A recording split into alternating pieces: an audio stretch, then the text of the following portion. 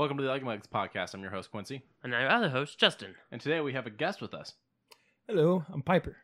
So Piper's actually working on a intro for the show and is also in a band. You want to drop the band really quick? Yeah, sure. The band name is Hidden Scars. You can find us on all those beautiful sites like Spotify, Deezer, Facebook, YouTube, all that good stuff. And you guys are getting ready to start a tour too, right? Yeah, we're going to do a couple shows here in Las Vegas. First one's coming up soon on April 13th at Backstage Bar and Billiards on off of Fremont Street. That's going to be a fun one. Playing with Any Last Words. Then we're playing on May 3rd with 69 Eyes over at Count Vamps, I believe. And then after that, we're doing a Chris Cornell tribute show at the House of Blues on May 18th. I believe that's the day for that one. That's going to be a cool one. That whole show is nothing but tribute to Chris Cornell, and all the proceeds are going to go to suicide prevention and stuff like that. So Oh, it's gonna be cool. hell yeah, I'm behind this. Yeah, that's pretty awesome. I mean, obviously, already for the suicide prevention stuff, then the fact that I am a Chris Cornell fan, both before and after he did a song for James Bond. Yep. So, Yeah. I mean, he did the Casino Royale song, so.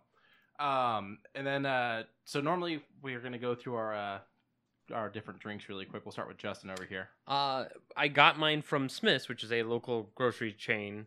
And it's just a regular citrus green tea, and I'm enjoying it so far. Yeah, it's the Kroger brand one, the Smith's brand, whatever you want to call it. Yeah. And then me and Piper are actually drinking the same thing here. We get the Starbucks caramel grounds.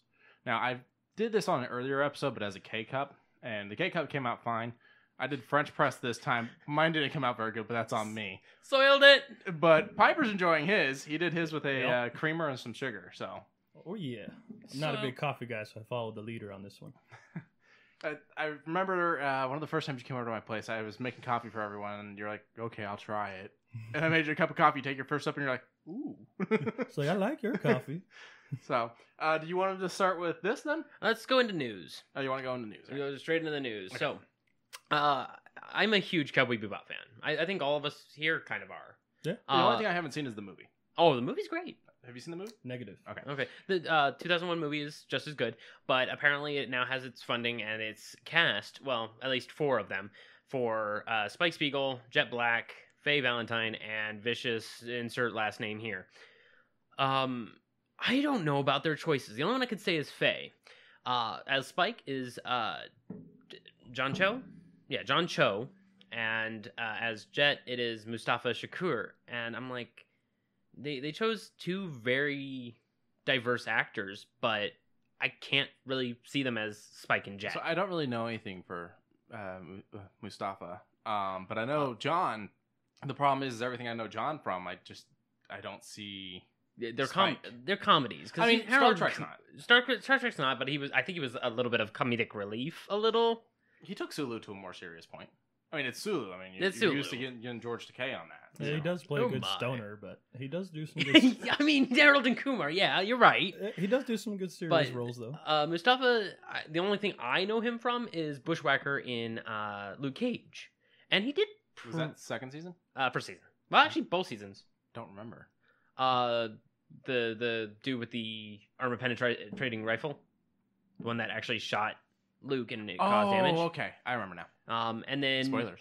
I thought you saw that. No, I'm saying for the podcast. Oh, Spoilers. I mean, it's 2016. Come on. Yeah. I mean, I'm gonna fight. Now, have you seen Full Metal Alchemist? Yes. Okay, There's a couple versions in there. Yeah. Yeah. There's Regular- Brotherhood and regular. Yeah. I think regular is the one I was at. Did you see that Netflix did a live action adaptation to it? I did, but I thought it was in Japanese. It was. Yeah, that's It why I was, didn't but watch it had cover over as well. Yeah. Oh, okay. So it wasn't bad. Then they did Death Note. Have you seen Death Note yet? Yikes! I didn't see it, but I saw they have it on there. Okay, so they did Death Note live action, and it's rough. I've heard it's not too good, so I didn't waste my time on it. It's good that you didn't. It's not bad if they didn't directly tie it to it. If they said that it was its own adaptation, it might have been fine, but they tried to do story for story on Death Note, and it came out very jumbled and not great. So the scene that most people use to point this out is the fact that if you watch when Light Yagami meets, I can't remember the Reaper's name, the Shinigami's name. Well, when he meets the Shinigami for the first time, in the anime, he's all like, "You're a Shinigami," and he's like, kind of got like an evil, dark tone to his voice, like, "Holy crap, I've got a Shinigami in my possession now." Versus the live action, where he screams like a bitch and falls back into shovel shelves and like starts like running on the ground trying to get away. And so when I heard live action Cowboy Bebop by Netflix, I panicked. Yeah, and for good reason. So I do like the idea of letting Keanu Reeves direct though, because he's Ryuk, by the way. Ryuk. There you go. Thank you. I think he could be a good director. I think he might take it in a good place. Maybe he can drive this cast the right way. I'm holding my heart out there to hope that this is a saving grace. I mean, they're all really good actors. I don't know too much about Daniela Pineda. I'm sorry if I'm butchering your name, but she looks like she is a pretty okay match for Faye Valentine. And then meanwhile you have the Vicious, where I'm squinting and I'm like, I guess in a dark room he would look like Vicious, considering all of his scenes are the shade over his eyes and him just, scowling. It is Alex Hassel. He, I guess in a dark room with the silver hair, could look like Vicious. I'm not gonna say no, but with some good directors, here is to hoping. Until they cast the most important character in the entire series, we won't know. Oh, Ein. Oh, hell yeah. We got to get Ein. But we'll move on to some more anime things before we move on to anything gaming. It is... I'm spacing on his name right now. Akira Toriyama. Thank you. I'm bad with these Japanese names. Yeah, it's fine. Creator of Dragon Ball. It's his birthday today. So happy birthday to him. He's 64. 64 years old. I thought he was a little younger than that, to be 100% honest. And if the photo I saw of him is recent, he's looking good for 64. Almost every Japanese person, like, I'm kind of curious right now. You're seriously going to Google... Oh, who are you Googling? Oh, you're Googling Kojima. And Kojima's... He's 55, and look at him. He does not look like... He looks like mid-30s. Like, this is probably a recent photo. Yeah, it is a recent photo of him. Oop. Like, look at that. It's something in the water. It's gotta be. Like, real talk, the Asian people know how to age. I think you should have stayed with the round glasses, personally, though. All of his glasses are designer made. I still think you should have stayed with the round ones. Oh, I mean, either way. Personal made. But, hey, happy birthday. Yeah, happy birthday to him, 64, and hopefully still gonna pop out some more Dragon Ball stuff that we can enjoy. And then, do you want to count Yu-Gi-Oh! Under anime? Yeah, sure. I'm talking about the card game, not the... Oh, that whole thing of... Yeah. Okay. Have you heard about this? Yes. Okay. I have. So, they do tournaments for Yu-Gi-Oh! Of course. Like, they do Pokemon, and I'm sure like they eventually will for Gwent, and so on and so forth. And they have updated the guidelines, stating that if you stink, you will be penalized. I'm kind of curious on what the penalty is. Take a freaking shower? They didn't state. I'm assuming it's just we'll ask you to leave. So it would be full-blown disqualification. Probably. I mean, just fucking shower. Yeah, you're right. You're right. And body spray is not showering. Axe is actually making a body spray that is supposed to be a conditioner to your skin. So it helps be like an active shower without actually using water. Like a dry shampoo. Take a 10-minute shower. Like, well, no.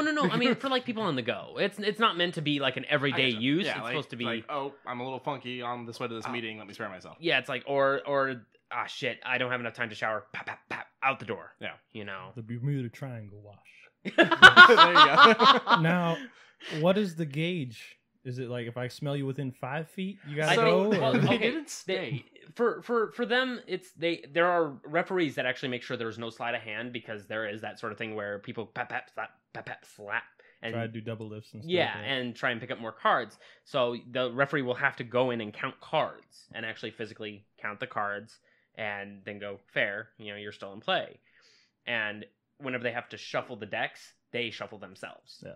So then they set it down. So I guess if they're doing any one of those actions and they go, ugh, I guess that would also count red card. Well, and the article I was reading was also stating that it's just a general funk when you walk into the building. Maybe the preliminaries they'll have you raise your arms. Have you seen some of these people? Good point. Yeah, I mean, well, there's the classic video of the rage. Well, I've got friends that do Yu-Gi-Oh plays and stuff like that. That they shower, so they prove it can be done. Of course, that's the thing. But the fact that it had to be made a rule is what's baffling me. Like, why did it have to get to this point? It probably got that bad. Yeah, I just shower. Everybody shower. We're all gonna go take a shower. Not after this, not together. But well, maybe after this, but not together. After this, but not together. Can we put the same rule in at music festivals? I feel like we should. You stink, you gotta walk Yikes. out. EDC 2015 was bad. When I'm standing 5 or 6 feet from you before the crowd's even really moved in, before the concert really even started, and I can already smell you. You can isolate. I'm scared. You can isolate that one person out of the entire crowd and be like, that motherfucker smells. I'm getting away from that. Because when the lights go on, when all that body heat gets in there, everyone starts moving. Oh yeah, and I get that. I get the whole body heat. You're all in a pool, and I went to Godsmack last year, and I was standing behind this guy who was about 2 feet in front of me. I couldn't breathe. I couldn't hear the music. My senses were so smashed by this guy's BO that I just had to get away from him. Oh, God. Like, I wanted to throw him in the pit so they can maybe just kind of like tumble wash him or something. Spin it clean. Yeah, I mean, he was just rank. Well, That's all it could be. And it was not a normal, hey, we're all sweating. It's a little BO. I mean, this dude must have had the same drawers on since he was like 2 months old. Well, and I get people have conditions and stuff like that, but you can't tell me an entire tournament room full of people have the same condition. Like, unless it's for that condition. But one of the things that also kills me is if it's starting to get bad enough that you as a person that's on stage is worried about it. Oh, yeah. Like, that's when we have to draw on a line. I mean, I'm Like, already, we don't need the singer choking halfway through the song. If I could smell you on stage, that's a problem. Yeah, So, that's not great. You can't smell me because I take a shower. Yeah. So I expect the same from you.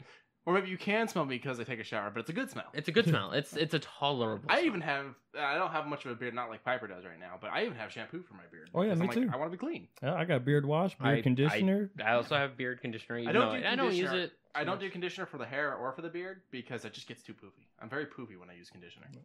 I can't. I look like a damn like electric socket moment. It's insane. You're talking Okay. to the chia pet over here, so...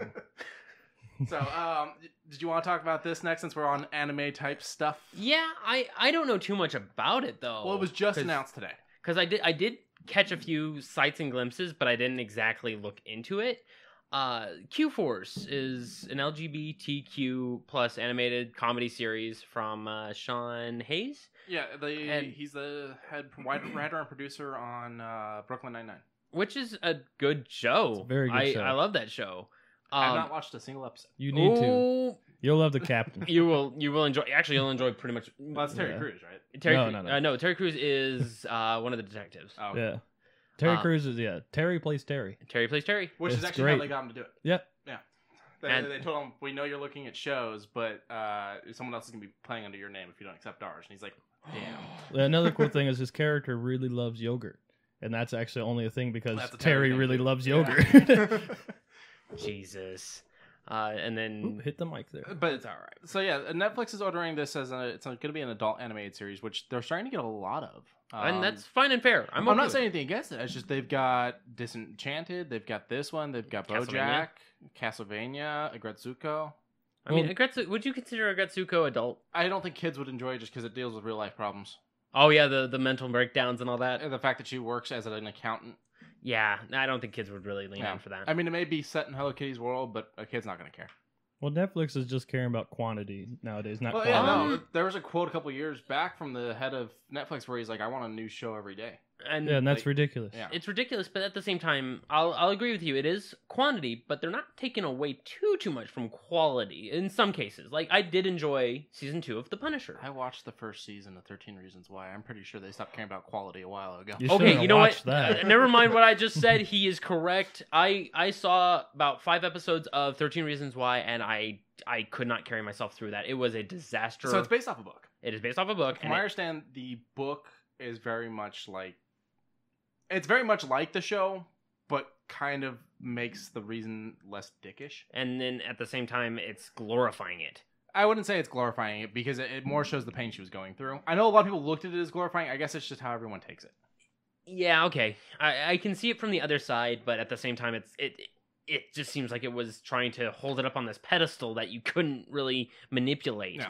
But the show ended. They did the first season, which You know. ended the book. Like, that's where the book ended. And And then then they were like, oh, and season 2, and then season 3. And I'm like, okay, Netflix, the book, Ended. you're done. Yeah, Like, what come on, guys. I don't know. I don't care. I don't want to. It's kind of like when Stars did Dexter, they did the first season's based off the first book. Every season after isn't.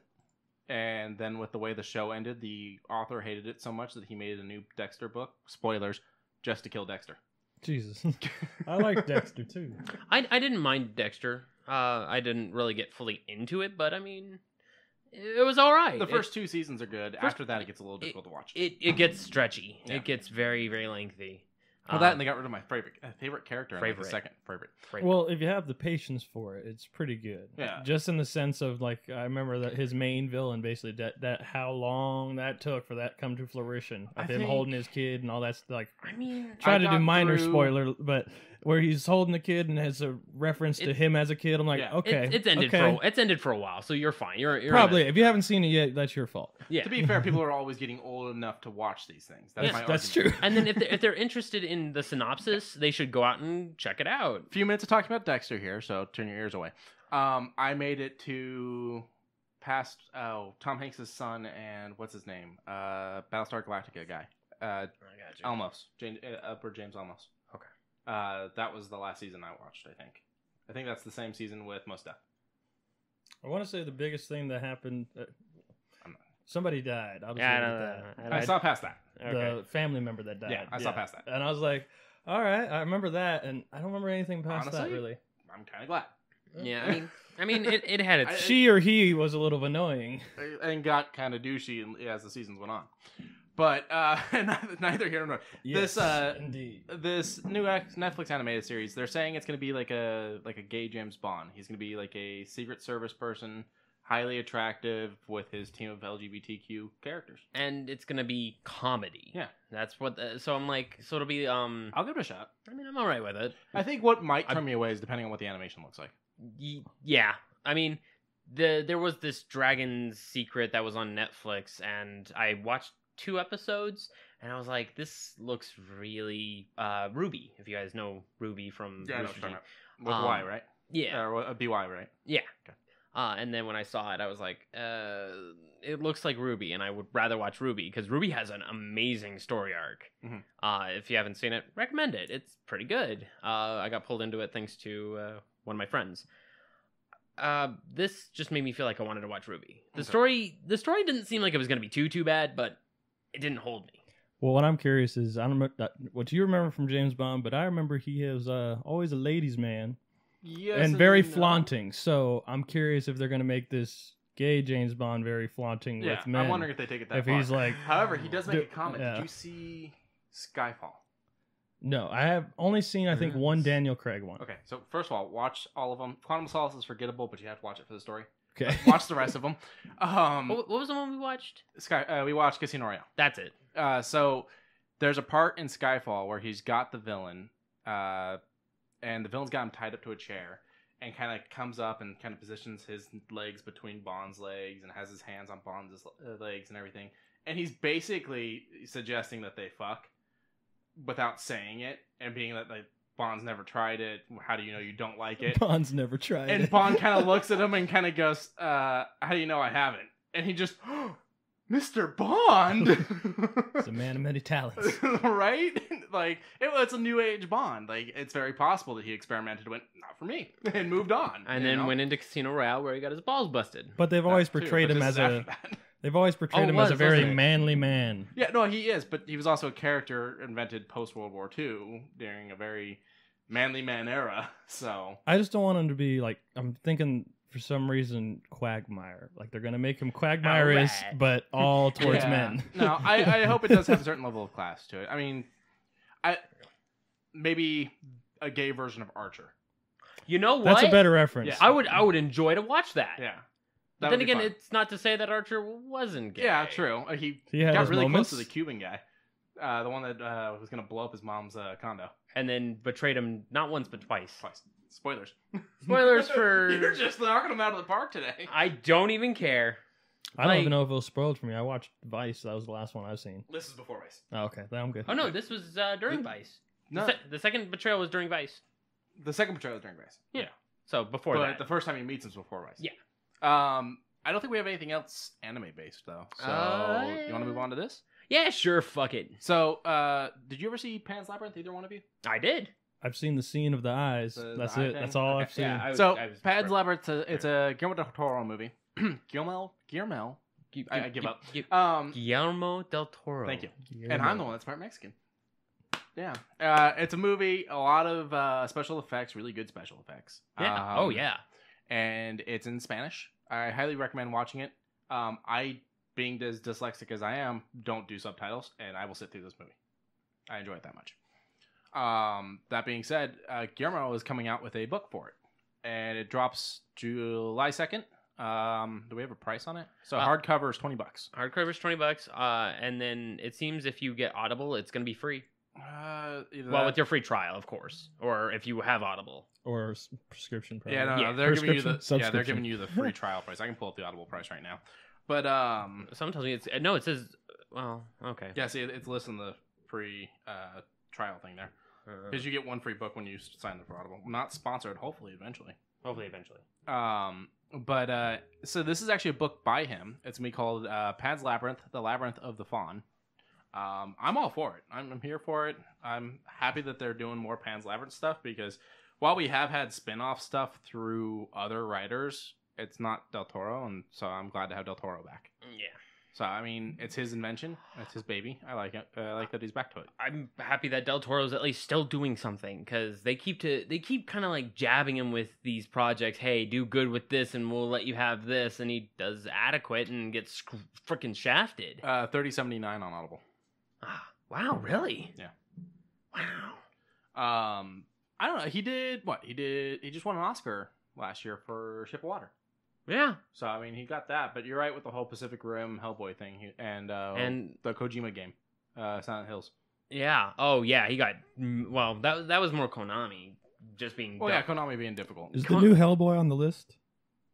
We've talked about the new Hellboy a little bit. We did talk about it. We're kind of here for it. We're here for it. The Guillermo's here for it. Ron's here for it, even though they aren't, of course, selected for it. So then we're here for it. So that's how we're taking it. It looks good. Yeah, it looks great. I don't know about the actor. I can't get over the last one. I was like, that's Ron Hellboy. Perlman? I was like, that's Hellboy. I mean, this weird demon-looking thing they got now. I'm like, what? I mean, to be fair, all you're given is this weird cell shading with a slate face. You're not given too much detail. Now, don't get me wrong, Ron Perlman does kind of fit that, and this one kind of adds a little bit of wrinkle to it and doesn't exactly give it's a little too much wrinkle for me, and then his voice doesn't settle well. Did you watch Stranger Things? Yeah. It's the sheriff. No kidding. Yeah. Yeah. It's like that moment of it clicking in his mind. I was like, yeah, that is him, yeah. Yeah, no, I mean, sheriff. he's not bad. I watched the Red Band trailer. It looks good. The movie looks good, yeah. I just can't get over like he just looks so different. You're correct. It's kind of like I have the same issue with Spider-Man and Batman, all of them. Once I get that's the actor that plays that character. When I see the next movie, I'd like to see that actor again play that character. It's a little bit of, I guess it could be, but then again, when you look at as many Batmans as there are, that's over time. Yeah, I'll get that. I'll give it like, that one. Christian Bale, maybe. So my whole thing is, I wish they just thought, because Guillermo del Toro and Ron Perlman both said that the Hellboy movies they were doing were always planned to be 3. Yeah, and they never got to do the third one to finalize the trilogy. And now this one's coming out. It's not connected. It's a full restart. I would have liked if Guillermo had gotten to do his third one and then the reboot happened. What kind of sucks is the second one ended off with a really good cliffhanger of what is her name? Fire Girl's name? I know who you're talking about. I can't remember her name. Yeah, I don't remember her name. I'm sorry. I'm not gonna go searching up real quick. But it ended with her saying she's pregnant with 2 kids. I'm like, holy shit, that's a great ending. That's a great cliffhanger. How's he going to manage that? Nothing. We got the major screw. And this is one of those moments where I'm just like, can he get together with the with like Dark Horse or the creators of Hellboy or something and do a comic? And like, I would love to see it. So this isn't coming after the second. This is a whole new story. This is a whole new one. Well, then I'm more accepting of a new actor. Yeah. There you go. So I guess that's better. I mean, they've also what's his name? Guy from Deadwood. I'm spacing on that. We were just talking about like a week or two ago. The older gentleman. Yeah, he's in American Gods. I'm looking at it. Hold on. He's playing the professor in the new Hellboy, and I'm spacing out his name. He's the one that runs the hotel in John Wick. Ian. Yeah. Ian McShane. Ian McShane. That guy, yep. He's playing the professor in the new Hellboy. So I was like, a younger version of the professor. That's kind of interesting. So, because it was William Hurt, the first one, right? Yes, and he played a marvelous professor. I mean, I don't think there's a William Hurt role I don't like. But the professor's dead. Not anymore. Not anymore. See, this Reboot. is why I can't do that. That's why I can't do reboots. All right, before we get into major gaming, I think we'll hit this one. Prince Harry of the great UK government has I'm with you, Prince. As- I'm with you. has put it out as a major quote that he does not like Fortnite and would like to see it banned in the United Kingdom. So he's saying the game's addicting and that it's an addictive thing, so it needs to be banned. And I'm like, well, if you do that, then you have to ban Okay. all addictive We got things. different Cigarettes, reasons, but I'm still alcohol, with you. Yada, yada, yada. Snack food. Yeah, and to me, I was like, well, if I had a son or daughter, I would limit, and I would be a parent. And that's the thing, is he's saying ban it, and it's like, it shouldn't be banned. It hasn't done anything wrong. Parents should be blamed for this, for not regulating what their kids are now. playing and doing. Now they themselves, as in the Fortnite creators, hasn't done anything wrong, but Epic Store has done a lot of bad things in the last 2 months, and they're Even so, none of it is harmful or illegal. It's just kind of douchey. big douche, big Big douche. douche. You Big weren't here for douche. this. So Epic Games, the company that makes Fortnite, launched a gaming program like Steam. A DRM. A DRM, so that you can buy games to them. Then they locked down the new Metro games so that they get the exclusive sale on it for the next year. And This is after Steam was already selling pre-orders that this went through. Do you- Furthermore, they also pulled the fact that if you buy 1 and 2 digitally, you can only buy them from Epic. right now, Right now. you want to know one major thing Hmm. about Borderlands 3 Is or isn't going to Epic. is exclusive to Epic until April 2020. See? Oh, Yeah, so I'm if lucky you buy that, it on PC, you can only buy it through Epic for the next year. yeah, I mean, well, for about September 19th to April 2020. That's not too Well, I mean, bad. the pre-orders are available now, aren't they? So even so, you're still only able to pre-order it through maybe so, but then again, I'm pretty sure me and you are going to probably do I'll do console. Yeah, so I mean, we're Epic. not. Piper will do console but- too, probably. Yep. Here's the open and closed hand on that. They're actually saying that they're wanting to do full cross-platform play, and I'm like, okay, if you got Sony to say okay on that, Yeah, I'm that- okay with That's that. the problem. Is Sony's going to hold out again? No, apparently Sony is okay with it, considering the new updated Borderlands 1 that just released yesterday, Mhm. which Steam users get it for free if you already own the Game of the Year edition. Oh, that's cool. It has better netcode, it has more guns, it has more loot. It's just basically an upgraded version, and it's cross-platform.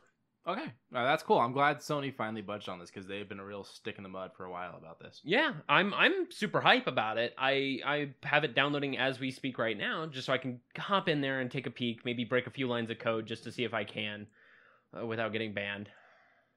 Don't ban Now me. they're on to you. Don't ban me. But yeah, so for the Fortnite thing, I don't think it needs to be banned. I think that it just Parents need to be parents. parents need to be parents. ban it. And you're saying that because you don't like Fortnite. Yes. Okay. Ban all battle royale games. Okay, now wait, hold on. Hold on. All of them. All of them? Yes. All of them. All I'm of them. gonna say he's probably not an Apex. That's fan. fine. Oh, Battlefield Black. No, I played them all. I'm a gamer. I've played games. Well, this one just dropped, But so it's hard to I do have my likes and dislikes. Now, hold on. Before you dig into it, look at how beautiful that is. So he just brought up the Battlefield 5 Firestorm. And it looks pretty. it's their look at, version look of a at, battle and it royale. has helicopters, active movements. The Firestorm is a lot more dangerous. To So that be way you're fair, not caught PUBG has out. cars. Huh? Yeah, So so to be yeah. fair, PUBG has cars. PUBG has cars, but they're bad physics. These Oh, actually. everything about PUBG is bad. I Physics. do not like. Okay, let me paint this little picture. I was in it since the alpha, just as soon as it went from alpha to beta. Yeah, I was not a big fan of that. That was not a fun The time. crazy thing is they're on the same engine as Fortnite. Unreal. Well, yeah, and yeah. they wanted to sue. This is basically just looking like Call of Duty Blackout to me. Okay. Yeah, that's what it And- is. I mean, that's basically And, what it and is on the it's just a opening battle close. royale. It's more my style. I like the more realistic shooter personally. I don't like shooting somebody and they turn into a building like on Fortnite. So like PUBG and Yeah. Apex and all those other games where I was leaning towards those more. But even as Don't. I play them, for me, I'm more high pace. I like if I die, I can get right back into the game. Okay, all That's right. one thing. The other part is, I guess I don't necessarily have a team to play with, so I always play with randoms. Yeah. And in Okay. battle royale games, team is huge. Well, yeah, and playing with randoms is always something that can really hurt your opinion And of an online game. Apex forces you to do it. Yeah. But now I played with some friends and it makes it more enjoyable as a game, Mhm. but it's just there's so many. I'm so realistic. Like I play hardcore on Call of Duty, and like I know if I shoot you in the chest, dude, you're not running. yeah. Yeah. So like I'm a little biased, sure. Now, my thing with the Battle Royale games is I'm fine with them. I just don't like them coming to platforms they shouldn't come to, like the fact that GTA now has a Battle Royale game. Yeah, that one I don't think can bode too well. GTA's always done that. They'll just use anything that's popular. They're just Yeah. trying to get people in there. Money. Yeah, well, and that's the thing. Come in for a bonus. I checked out of GTA a long time ago, and Yep. now that Red Dead 2 is out, I want to get it, but I don't care about the online. I'm The not going to buy it online's for the okay, online. and it's just another staple of playing with your friends because you can have a posse of up to like 8 people, I think. So if you got 8 people of your friends, that's just one hell of a game to play online, just because of the world you're in. I think the one good thing about playing that one online versus GTA Online is no jet coming in and blowing up the whole fucking city. Yep. Yeah. I always Now, say but that's you a do bit- get people who will come up and lasso you on their horse and just drag you. See, fuck that. So There should there be, like, a struggle. still is a-holes in that game, Yeah. but Oh, Well, yeah. there's a-holes in every game, though. exactly. So I I'm feel not- like Mo- you can't Rockstar- escape it. I feel like Rockstar breeds them somehow. It's more refreshing because in GTA you're playing in a world we already live in. Mhm. Like we drive cars, we have skyscrapers. When Yeah. you're playing Red Dead Online, you're in a different time frame. You got fucking horses. You can go do a lot more, I guess, mundane things. Like you can go farm if you want. Well, in GTA, sure you can go golf. You can go Yeah. play tennis. You can do different stuff. We but played plenty of tennis matches on GTA. I mean, Yeah, So, it's just another like kind of sandbox game. yeah.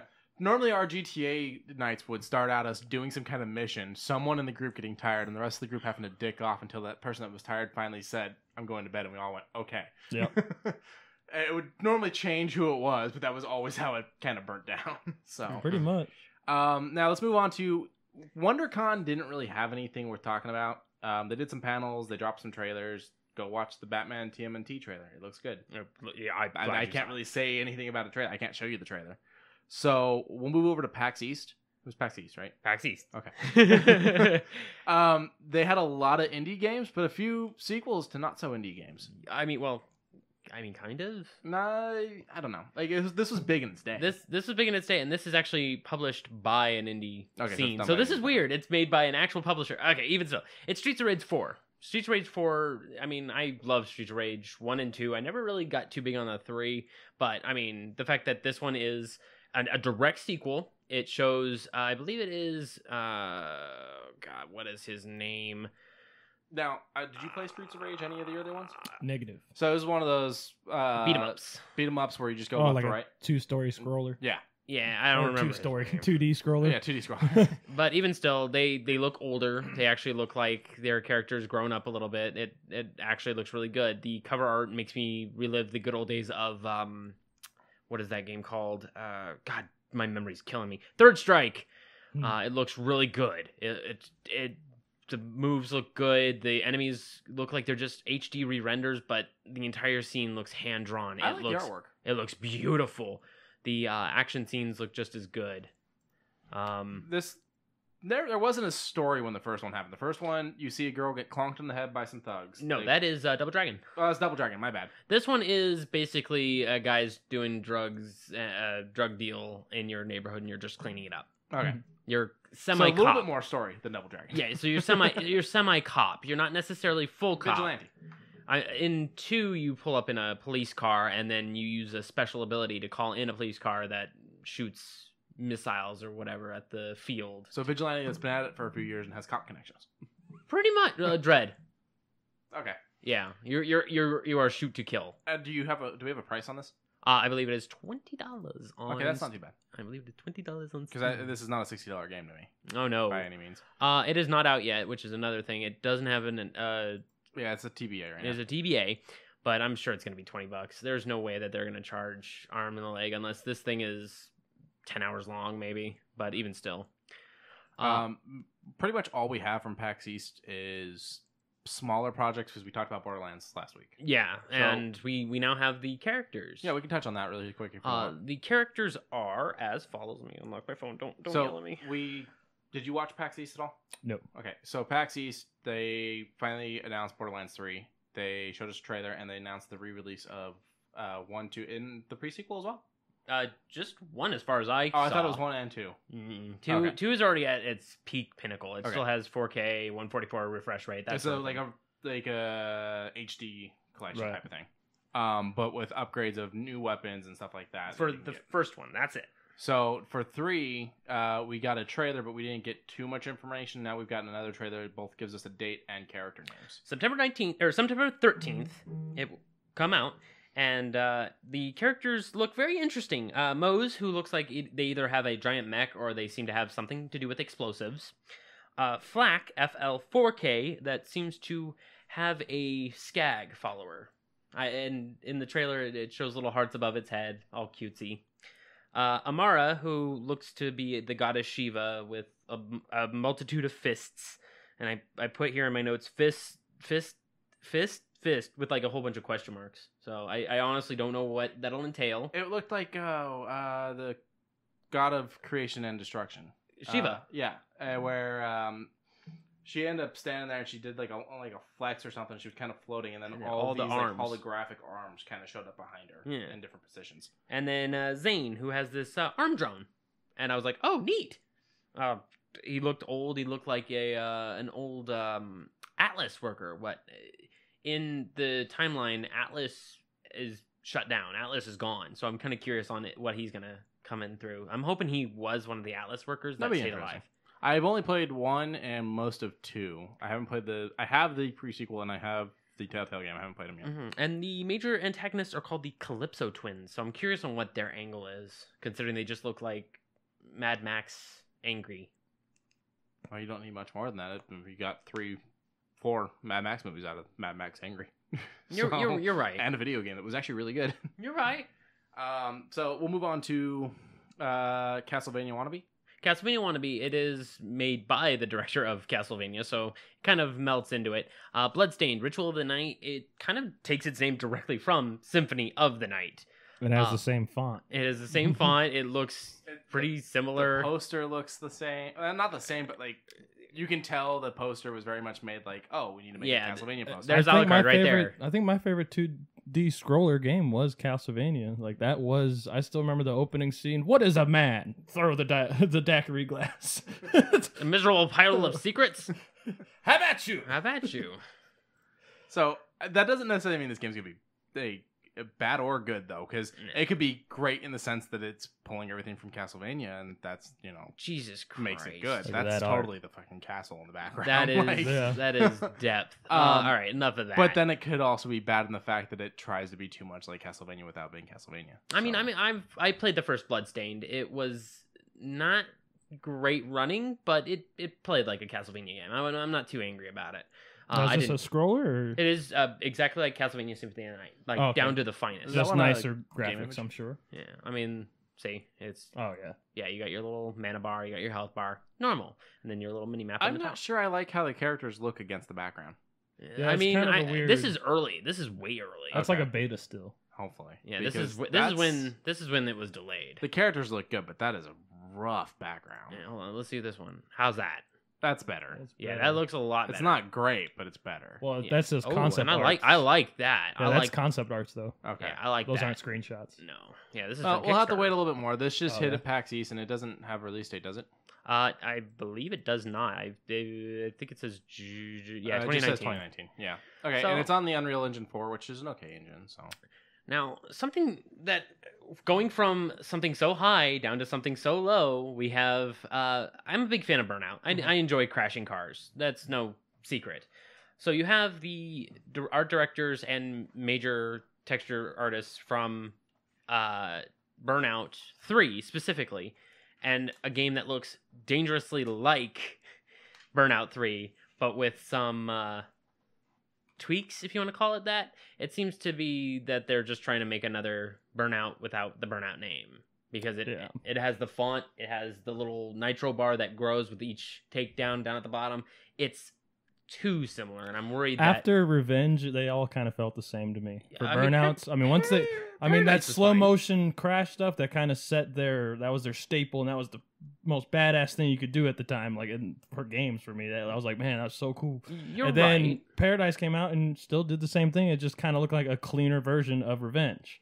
So I keep thinking, like, a lot of times these games are just kind of getting refreshed and not really innovative. I mean, there was one similar to this. You ever play Road Rash back in like the early 90s? Mid-90s? Doesn't sound familiar. You're a biker and you just hit people with sticks and whatnot as you're riding by. That never got an extra one. I think the latest one was like 98, and then all of a sudden it just disappeared. Then about 2016, someone pulled up a few texture things and began to work on today's modern Road Rash, and Road Redemption, I believe it is called. And I mean, it's $20 on Steam. It's indie. It's crowdfunded. It's doing its hardest to do it for itself, and it looks great. It plays okay from what some people are saying, but it's still getting updates. Yeah, I mean, like for Burnout, it's just gonna be the same game to me, unless they add. I mean, unless you're gonna make it like a weird Mario Kart hybrid and you add abilities and like weapons to the cars. But I get you can't really do much else. I mean, it's a driving game. That point, you're I racing. Twisted Metal back. Ooh. Exactly. Give me that's Twisted Metal. Twisted Metal would be another good one. Yeah, I mean, what else can you do to a driving game? I don't like racing games, so I'll play Twisted Metal all day. I love racing games. I'm bad at racing games. It's not that I have anything against them. I just suck. You'd rather turn around and run into people. Yeah. Well, that's probably why I don't like battle royale games, honestly. Because you're bad at them. Yep. Okay. I'm bad at them too, but I don't have them as much as you do. They're so toxic. Oh my god! Can you please So this quit one swearing is, in my Christian server? This one's Indivisible. Indivisible. Tell me about this one. This one here is crowdfunded. It was at the indie booth at PAX, and most of the artists I just enjoy in general. One of which is It's like early Final Fantasy with the way it's set up. That's exactly. It takes hints from Valkyrie Profile, and it takes hints from other things. And they're saying that this is going to be a very long game. Most of the artists I follow on Tumblr, rest in peace. And the reason why I say rest in peace is most of them do not safe for work pieces. They do dirty drawings. They do dirty drawings. Now, is this a turn-based game? This is going to be turn-based from the look of it. It seems to be time to attack, and then you can stack your abilities and whatnot. Use items and shit. Yeah, it seems to be a pretty good build. They gave everyone overpowered, as you can see from this. It's not supposed to be this strong. They were just trying to showcase what this game can do. And I'm excited. I'm thoroughly wanting a good JRPG that isn't Persona right now. It almost looks like it could be a mobile game. Since you brought it up, Persona's got an announcement. All right, so Persona 5 is rumored to head over to the Switch. I mean, I think that's pretty straightforward. They're promising information will be dropped on the 25th. I mean, that's fine and fair, but I'm pretty sure it's going to be for the Switch due to the fact that Joker, the main character, is going to be in Smash later on this year. Yeah. So, I mean, if you're going to have a character from a game franchise that isn't on the Switch, put it on the Switch. So I haven't played Persona anything. 1, 5, a billion. I haven't played any of them. However, 5's been out since 2016. Is this still the most current Persona? Yes. Technically Persona Q2, but it's non-canonical. Okay, so we're supposed to be getting excited about them bringing a game to a platform that came out 3 years ago? They're not connected. They're not connected. It's all A-okay. I mean, as far as... I'm not saying anything about the connection. Oh, you're just saying an old game that's not too old, like, but... Don't get me wrong, I'm all for bringing old games to the new consoles and whatnot, but you're saying the fact that it's been 3 years and we still don't have a new game. I mean... And you're like, get excited because we're putting it on this console that you probably weren't even considering playing it on anyways. Well, when did Q2 come out? Okay, Q2 is coming out very soon. Okay, so that'll be the next one. It's already out. I'm sorry, it's already out. Okay, it's a 3DS game though. It is a 3DS game. So they haven't even released a new console version. Whatever. I don't play Persona, so it doesn't really matter to me. Wow. But wow. It's just a little odd that they've gone so long between game releases. I mean, I know it takes a while to make a game. Yeah, and I mean that, and the story between Personas are actually really good. Okay. So I mean, how many hours does a Persona game take? I'm at 32 hours on my Persona 5 playthrough, and I'm not even halfway from what I'm gathering. Okay. But then again, I'm slow at it because I want to work on social links. So I'm like, it could take if you power through everything, you could probably get done 25, 30 hours. Okay. Well, I look forward to whatever the news is on the 25th, I guess. Hopefully it's something more than just coming to the Switch, but I don't have high hopes. So I mean, Now, I've got a few things here. Okay. Ace Attorney will be hitting the eShop for its trilogy this week. So anyone that hasn't been able to play the Ace Attorney games like me, that'll be good. Except for the fact I don't have a Switch, so it won't be. But it is bringing them in. And they are coming out with a new game, so it'll be nice to have the whole thing in one spot. Mm-hmm. I've played the first two, and I've enjoyed them. They're very, very well put together. They have methodical reasoning behind, oh, this was the murder weapon. Why was it? Oh, because this. Oh, okay. It's just, it takes a bit from, would you really think about You're a lawyer basically trying to prove the innocence of your people, but through investigating. You're so basically half detective, half your PI. It's a fun concept. One of them, spoilers, the big twist is that you prove that he didn't do something because of X reason, which then puts him at the spot for a different crime. Yeah. So it's a very well thought out series. And so having it come to the console is nice, especially with the new game coming. Yeah. This one I know very little about, but only because I prefer another type of game. It is called Eratus. This is another PAXEast one, right? This was another PAXEast one. It reminds me of Darkest Dungeon, but I would rather play Darkest Dungeon because this one looks like it just has a lot of subsystems. Speaking of dark.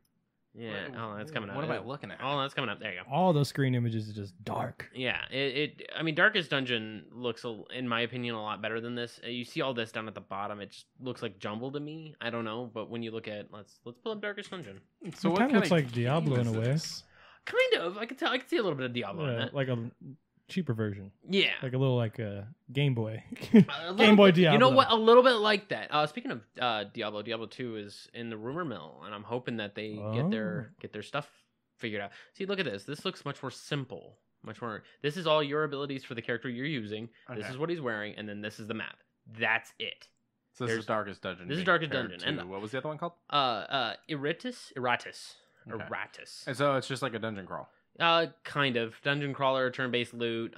People can lose sanity even though they're undead. I don't know. That doesn't make sense. Yeah, it's kind of weird. It's a bit crazy, but from the gameplay that I saw, it just looked to be a Darkest Dungeon clone, but with dead things. Well, I mean, I'll wait till I see more, I guess. Yeah. I mean, that doesn't really speak to me. Now, this one speaks loud and This one's clear. Another, as Piper would put it, two-story side scroll. Yeah. Two-story? Yep, he made you didn't hear him. He said two-story. Earlier I had a 2D. tongue twist. I said a two-story Yes, instead of a 2D. I did. Okay. I'm very slow tonight. This one's interesting. It's going to be coming out this month. It's going to be coming out the 18th. And I'm going to show Piper a little bit of the gameplay. I'm going to skip ahead if please. So it's like neon. It's got like time rewinding. Like you have the ability to rewind time. I think if you die, you head back to the beginning of the room. No, because what you showed me, they weren't heading back to the beginning of the room. They were just redoing what they last had tried. It didn't work out the way they had tried, so they rewound it. It's like it kind of reminds. Did you play Braid? Mm-mm. Okay. No, that's what it reminds me of, and I mentioned that to Justin as well, and he's like, I didn't play that. Damn. I heard Braid was really good though. Braid was okay. I think Braid got a little bit of hype because I burn through the levels quick if I'm not trying to 100% the levels. Like the game is easily beatable without trying to 100% it. But if you want to 100% it, that's when the game actually starts to take a while and you start to put more time into it. He cannot get this YouTube link. It's fine. But from those little pictures, it kind of looked like what's his name? Mega Man? Yeah, a little bit. Kind of looked like Mega Man. It looked like Zero. You have a little bit. I mean, it had Zero in the title. It was called Katana Zero. Oh, thank you, Jesus. So you're like a samurai. And you were named the Dragon. Oh yeah, this is Mega Man all day. But samurai. But much faster. Oh yeah. It is one shot you die and you rewind. See, it looks like he gets killed in order for him to refresh the room. Oh okay. Yeah. Like which was basically how Braid worked. You could play with the time to control things, but the main thing was if you died, you rewound to undie and try to do it a different way. Yeah. And you can literally slow down time, hit bullets with your thing. Hey, I love Devolver Digital because they know how to put good soundtracks. I wish I can unmute it so that way you can hear it. It is stellar soundtrack. It's a little bit of vaporwave with a little bit of hype kick to it. Oh God. I like that motorcycle scene too. That's kind of new. They're kind of letting you do some new stuff in the 2D. Devolver knows how to hit those notes, and I love it. I love Devolver. I hope to see some more of these great things at E3 this year, because even their announcements are off the wall when at E3. The last 2 years they've had this straight-faced woman. I do not remember her name, but she's very, very irritable, to say the least. She comes out angry with a loaded 6-shooter and starts shooting in the air to get the crowd to calm down. That sort of thing. I don't get why in 2019 though games are still coming out in 8-bit, like that style. Because it's become a people want it to be art retro style thing. Some people prefer it. Some people actually enjoy seeing it because it can move faster than polygonal 64-bit textures. I suppose it would cause less motion sickness for some people. Like motion blurs out of the picture at that point. Some. And then you have games like No Man's Sky where things move too fast at too much bitrate, and you're just like, Yeah. I actually saw an ad for No Man's Sky the other day for something new they're doing, and I was like, freaking wow. Sean Murray is doing God's work. He is saying, this game will be VR ready by the middle of this year. And I'm like, hey, if you want No Man's Sky to be VR ready and you are not making it a brand new game where people have to buy it, you know what? You have my blessing and you have my thanks. I mean, I personally don't have the PlayStation VR, but I would actually lean out and go and get it. I do. I know you do. I got it too, But I mean, and I can play Skyrim for 10 minutes walking, because you have an option in that game to run or walk, and you can't run because if you run, you're gonna fall over. Well, I guess for virgin VR people who haven't really gotten into it too much, and you've only played stationary games like Beat Saber, Job Simulator, games like that. When you get into a game that you can just press a button and he starts walking, but your physical body isn't walking, you lean with it. Oh yeah. Okay. We all remember how Skyrim opens, right? You're on the cart and you're all going in to get hung, or not hung, get your head chopped off. So it just fades you in, and I'm a dumbass and standing. Because I forget, it spawns you in sitting down. So I learned my lesson. If you play this game, put a chair right behind your legs. So every now and then you could sit down. Because right when that game came in, and I'm looking straight, and the cart jerks you to the left, and everything starts moving to the right, I fucking fell over. Luckily onto my couch. Oh my God. But that was oh shit. I had to pause the game. I brought a chair up and sat down. I was like, all right, cool. Now I'm on the wagon. Right. So now, bring a chair for that game. How is Doom in VR though? Jesus. Doom is fast. It's oof. faster than the regular game, just because the movement in there is the teleport style. Yeah. So you're just kind of teleporting everywhere, and it's very, very easy to kill stuff in that game. Okay. So it does feel like you're flying through it, but it is just so in your face, just high pace. That's what Doom is now. Exactly. I played what Doom always was. Fair. Yeah, I played the same exact thing at the GameStop Expo in 2017. It is. Oh yeah. It is. It gets mash. you. Yeah. I think all VR games should be called VFR though. I'm a fan of that. VFR. That's what Doom is. It's called Doom VFR. Doom Virtual Fucking Reality. Oh. Okay, I never noticed that. Big fucking gun. Be a It's sword. their thing. This one I'm neutral to, but I figured Quincey, considering he's a comic book fan and he loves noir settings, I figured he might actually enjoy. Yeah, so you had me look at this. This is Liberated. It's just got a release date of 2019 right now. It's actually moving through comic panels. It's a 2D. Well, not even 2D, but it's a side scroller. Mm-hmm. I don't know. I feel like this is a mashup of several things we've seen recently. Because I mentioned that it kind of reminds me of Limbo. Mm-hmm. It looks like Setting, Inside. yeah. It looks like Inside. And then there's a few other things that it reminds me of. I'm not against it per se, but I feel like they kind of leaned on the fact that it's comic book a little too much. Looks like a mix of a Telltale game and the other one you mentioned. Limbo? Limbo, yeah. Okay, I could see that. So, I want to see more from it. And then I'll make my decision. Do we know if it's coming to console or is it purely PC? As of right this point in time, I believe it's just PC. Okay. Well, if it's just PC, that's fine. I'll eventually get to it. I'm a looking. From now, it's just PC. Okay. Let's move on to Tiny Metal. Okay. I used to play Advance Wars, and I mean it's not too bad. Again, that's one that I had nothing to. Yeah, I don't know anything about that. it's a tactics thing where it's like playing Stratego. in the new age, where this beats this, this beats this, this beats this. If you hold on to these, you can wait till you use them for this. Using units to move tactically across a very, very grid-based board. Normal stuff. XCOM. Kind of. XCOM you can at least hit from a distance. Okay. With these, you have a smaller distance, and if you move towards something, you have to figure they can also move towards you. So Tiny Metal is another game in this vein. Yes. Okay. And the internet ain't working. He showed me earlier. It's kind of cartoony style. And honestly, the little characters, the little guys, remind me of the like Boom Beach characters from the mobile game. Yeah. Okay. Yeah. A little bit. They don't have mouths. They just go in with their little tiny helmets and little tiny toy gun looking things. I'm all for strategy games. I actually love Mutant Year Zero. I haven't played XCOM, but that's one I've been interested in. So I'm all for another strategy game. Yeah. What do you want to talk about this one? Because I'm done talking about this game. Wow. I mean, it's gonna be again the same game. Just gonna. The problem is 10 pissed me off. I loved 9. 10 pissed me off. And for those who don't know, we're talking about Mortal Kombat. Yeah, sorry, Mortal Kombat.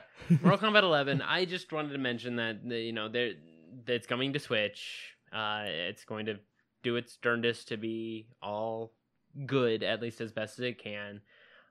They had to outsource for Switch, from what you were telling me. I do believe that's what it was. If it wasn't outsourced for Switch, it was outsourced for PC. I can't remember which, though. Okay. Well, even still, it's very strange, but NetherRealm still did probably most of the textures and whatnot, and they probably had to get downgraded through. Looks pretty. I mean, I'm still gonna get it. I'll play. I was telling Just today, I'll probably get it, but I won't pre-order it, and I won't pay full price for it. Yep, or get a collector's edition. Yeah. Done that already. Because don't need another Scorpion statue. There was the stuff with 10 where I ordered it for the 360 because I didn't have the one yet, and my order, the 360 got pushed back by 3 months versus the one's release. I was like, well, that's crap. Yeah. And then it got pushed back again, and then they just removed the release date. And then just one day they're like, oh yeah, it's not coming out. Oh yeah, we gave up on that. You can have your money back. Yeah, we gave up. I'm like, are you fucking kidding me? And their excuse was, well, it's so good on one. It's so good on one. It's so bad. And then I that you have to buy a one. I suck at fighting games. I beat it in one day. Yeah.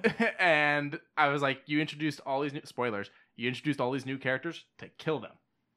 Well, and not in the fact that it's Mortal Kombat, but in the fact of like some of them didn't even make it through to like halfway through the game. And weren't they like some of the main characters' kids and shit? Yeah. Then they killed like series running characters like that, just gone. Where'd Johnny go? Not Johnny.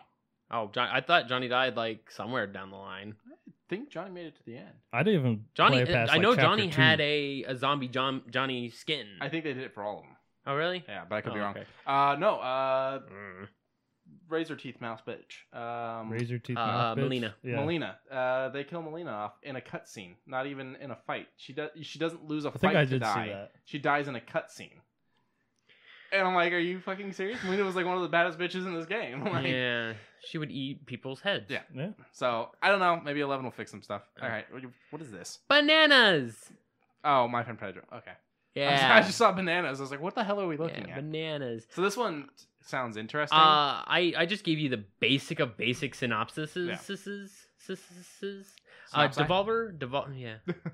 Devolver makes another pretty good game. It's pretty much in the same vein as Katana Zero that we talked about not too long ago, where the music is on point.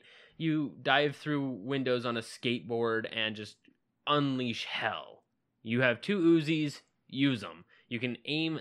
It's meant for a controller where your left stick is one gun, the right stick is the other, and you just go automatically. But I was like, at least the triggers are matching because that'd make sense. You know, yeah, I think that's left, right is right. I think that's how it works, but I think it just goes automatically. I think you're in a forward momentum no matter what. Like a Galaga shooter, just keep shooting. Kind of. I when he was explaining this to me, I was like, so is this very John Woo-esque? And I began to think about it, and I said yes, with minus the doves. And then I began to think about it again, and I was like, wait, one of the cutscenes I think has doves coming out. I think it paid an homage. This one again looks fun, but this is yet again a game where if it's more than $20, I'm not getting it. Yeah, it looks like a Sunset Overdrive kind of. Kind of. Like, it looked like he was skating on the power lines. He gets the skates. I get what you're saying, but like on a side scroller status because it's not a full roam 3D. Oh, so it's a Jet Set Radio. Kind of actually. Just not spray paint cans, no mo. But bullets. Uzis. And the other Uzi spray paint cans. The other interesting thing that this game has is it's puzzle-like rooms where you have to use ricochet shots and all that. And I saw a little bit of it and of how things happen. Like you can Rube Goldberg machine, like create Trigger something. Yeah. So you said Goldberg machine, and the first thing I thought of was Goldberg. From wrestling? Yeah. Steve And then you said Rude, I was like, oh, okay. Goldberg. Goldberg. Gotcha. Goldberg. No, I mean, it looks cool, but like I said, June 2019, give me a price and we'll talk, but I'm not going to pay over 20. I'm pretty sure it's going to either be 20. I think at most it'll probably be 30 just because. If it's 30, it better come with like a season pass. I don't think it'll have that, but I think it'll be a pretty long game. Costumes, something. I think it'll be a pretty long game considering this has been in production for a while. Okay. So this next one is one that was actually announced first day. No, go back to the first one. Oh, this one? Yeah, this was announced first day during the Borderlands announcements and everything. Oh, and yeah. You got insanely excited. I got beyond hyped. So you went home and played it, right? Yeah, and then I lost track of time. And then it was 3 hours It's usually later. a good sign. It was 3 hours later. So a friend of mine gave me this from the Discord. He threw it at me and said, "Here you go. We'll play some." And playing some turned into play a lot. And I already unlocked all the characters and most of the regular unlockables. And I want more content. And they said they're going to release more content. Where is my content? Please, content. So it's Risk of Rain 2 because I don't think he actually said that. I did not. I've been. I have withdrawals right now. That's how. This is a good game. It's already over 500,000 players. Now, what is it? It is okay. If you've ever played Risk of Rain 1, Risk of Rain 1 is a 2D, just jump around, shoot enemies, kill the enemies, start up this teleporter. As you hit the teleporter, a big boss spawns. Kill the big boss. Wait until the teleporter's charged. Take the teleporter. Rinse. Repeat. You die. You start all over. There is nothing. No checkpoints. No checkpoints. No nothing. Every area has like these chests that you open up for cash. That after you kill enemies, you get the cash. You open up chests. They give you the one-time items that you're gonna have for your run. The items range anywhere between stacking up abilities, whatnot, to just being overall buffs. Now, Risk of Rain 2 does that, but in 3 dimensions, and it plays so goddamn good. And it's multiplayer. And it is multiplayer, and I've heard rumors of crossplay. Do not quote me on that, but the rumors, I'm hoping, begin to pull in and say yes. The day crossplay launches is the day I start actually talking to people from high school again to see who I can play with. Yeah, Because I mean, I barely have people to play with now on my own console, but as soon as we go crossplay, it's going to go insane. the only downside is this is PC right now. It is available for PC on the early access, and they said that later on it'll be for consoles. I'm hoping when the consoles come out, it'll have a all-in-one. I'm sure even if it doesn't go crossplay, I'm sure they'll probably do a PC to Microsoft. Oh, more than likely, considering Microsoft Games, I think, helped out make this. Yeah, it's Microsoft Windows. Yeah, so I'm hoping maybe it'll push for it. Even still, I'm wanting it. It's such a good game with multiple players. Even on your own, they don't severely nerf you like Risk of Rain 1 did, where it's just you trying to earn all the money, and it becomes just a downhill struggle if you don't get the right items. With Risk of Rain 2, with friends, you can just have maybe 2 to 3 items, and yeah, sure, you're a little underpowered, but you can stay alive. It's not as difficult. And that's just on normal difficulty. It makes me wonder what's on impossible difficulty, but it's a great game. It is a fantastic game. I recommend it. $20. It no longer has the buy one, get one free, but it is worth every penny for the $20. Yeah, for the first day they had it, it was you buy one, you get one for a friend. Yeah. So that was also pretty cool. Yeah. What's this last thing you got right here? Oh, I played a little bit of Sekiro Shadows Die This is the Twice. one with the weird Oh, arm. yeah. This is the one that has the trailer that doesn't tell you nothing about the game. You're damn right it doesn't. Even Like- the game performer, I was a little bit like, wait, what am I? Wait, hold on, let me start over. Yeah. Yeah, I mean, sure, it looked kind of cool, but I'm like, what's the game? Okay, the game is... What was it? Remember, never betray your master. Is like the only thing you get to hear. That's pretty much it. That's what you get. But it's a From Software game, so if you've played Dark Souls in the slightest, you have an idea of it. So this is a get good game. Oh, I'm They- out. Believe it or not, they actually asked for a easy mode for it. They actually I'm asked. back in. Yeah, they actually asked for a. Let me see. Watch someone defeat all the bosses without getting hit. Here we go. Celeste Creator outlines how a secure easy mode could work, and I'm like, no, it can't, because you have to actually become a samurai in order to be good at this game. You have to parry proper. You have to understand how the attacks work proper. You have to understand how spears work proper. Now, if it plays like For Honor, I'm in. I can play that. So how are they going to implement? Is it like more combo based? Is it going to be ability based? Poise based, and I shook my head when you were saying For Honor, because For Honor allows you to basically rock paper scissors it, and allows you to choose To a certain degree, yeah. Yeah, it's rock paper scissors on which direction, and then you of course have your special ability to like brunt them back. This one kind of has those kind of abilities, but not necessarily rock paper scissors. It's more, do you attack them to weaken their poise, or do you attack them when their guard is open? And it does minimal damage, but you have to keep picking them out. Or you can parry their move to get a better attack on them, a death blow, if you will. So it's pick and choose your moments, try and get the better of them. And the fact that right now someone already has, and it's only been out for less than 2 weeks, and someone already has a no-hit run on this very, very difficult game. I will say it is still difficult. So it's kind of like... A mid-boss kicked my ass. So it's kind of like Shadow Warrior then. Kind of, sort of? Kind of, sort of. Shadow Warrior is at least beatable. Yeah. I mean, that game kind of just felt...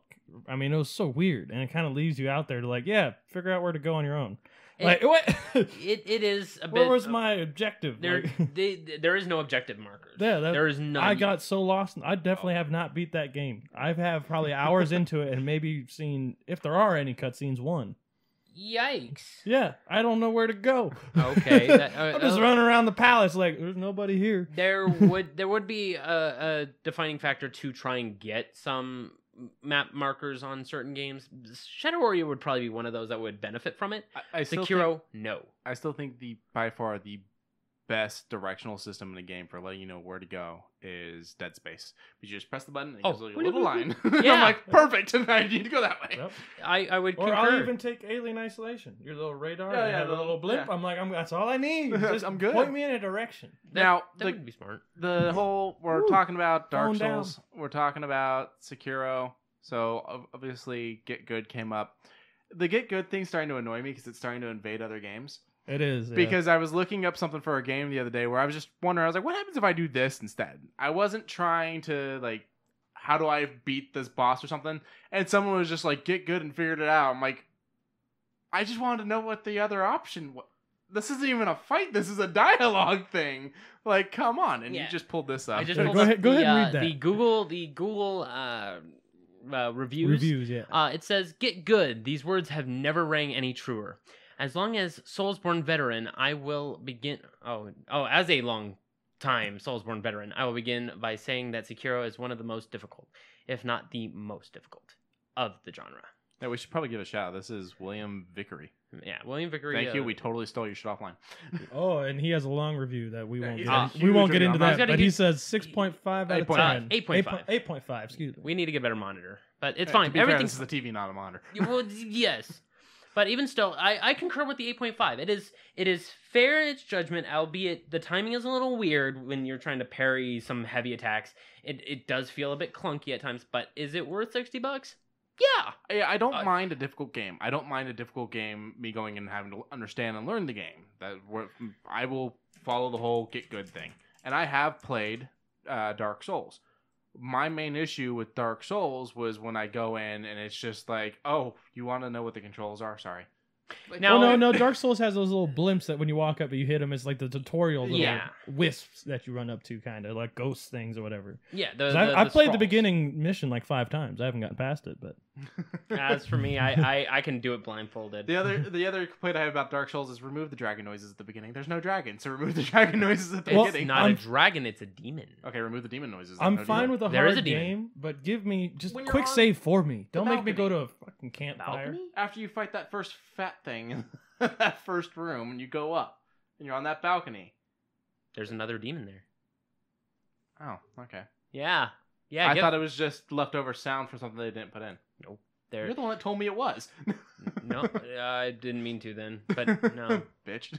Okay, so 35 to 70 hours for Sekiro? On average. That's on average to beat Sekiro. Which now, is this like 100% of the game, or is this just fighting? Campaign. This is, I think, casual is the 35, I think. Hold on, I'm bringing up the statistics. It's somewhere down here. Oh, this is not the statistics. I want to know if anyone's done a speedrun on it yet. They're trying to right now. There's a couple people.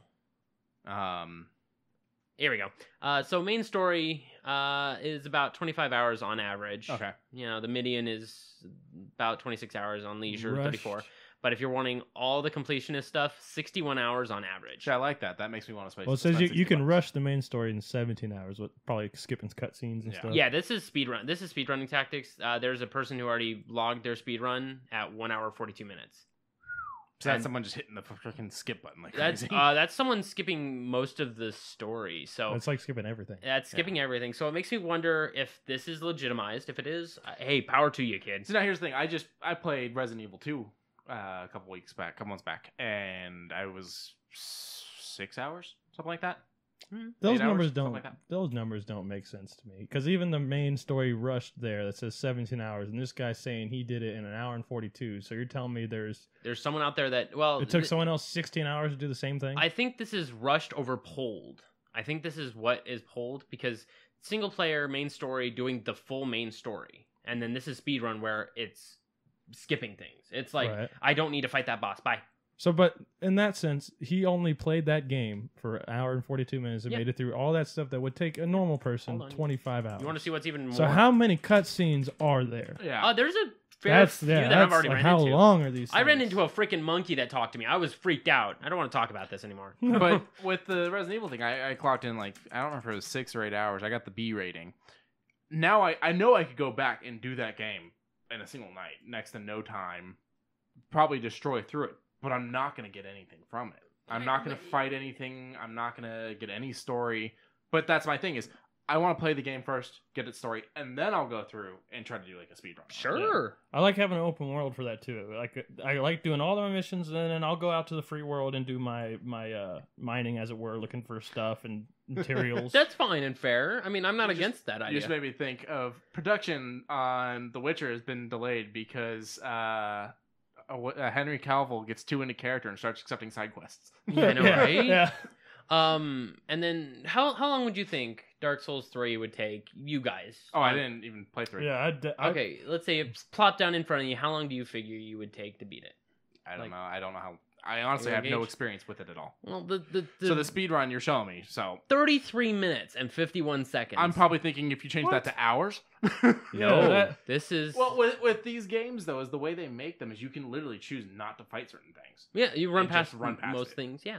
And What then, fun is that? Yeah. Believe it or not, some people actually find the entertainment in. Well, I get- I've beaten the game normally. I'm gonna now just skip all that. Right, but I'm saying if you do that from the start, Oh, like if you're no, just going, no, I'm no, gonna no, no, stealth no. this whole game, like what?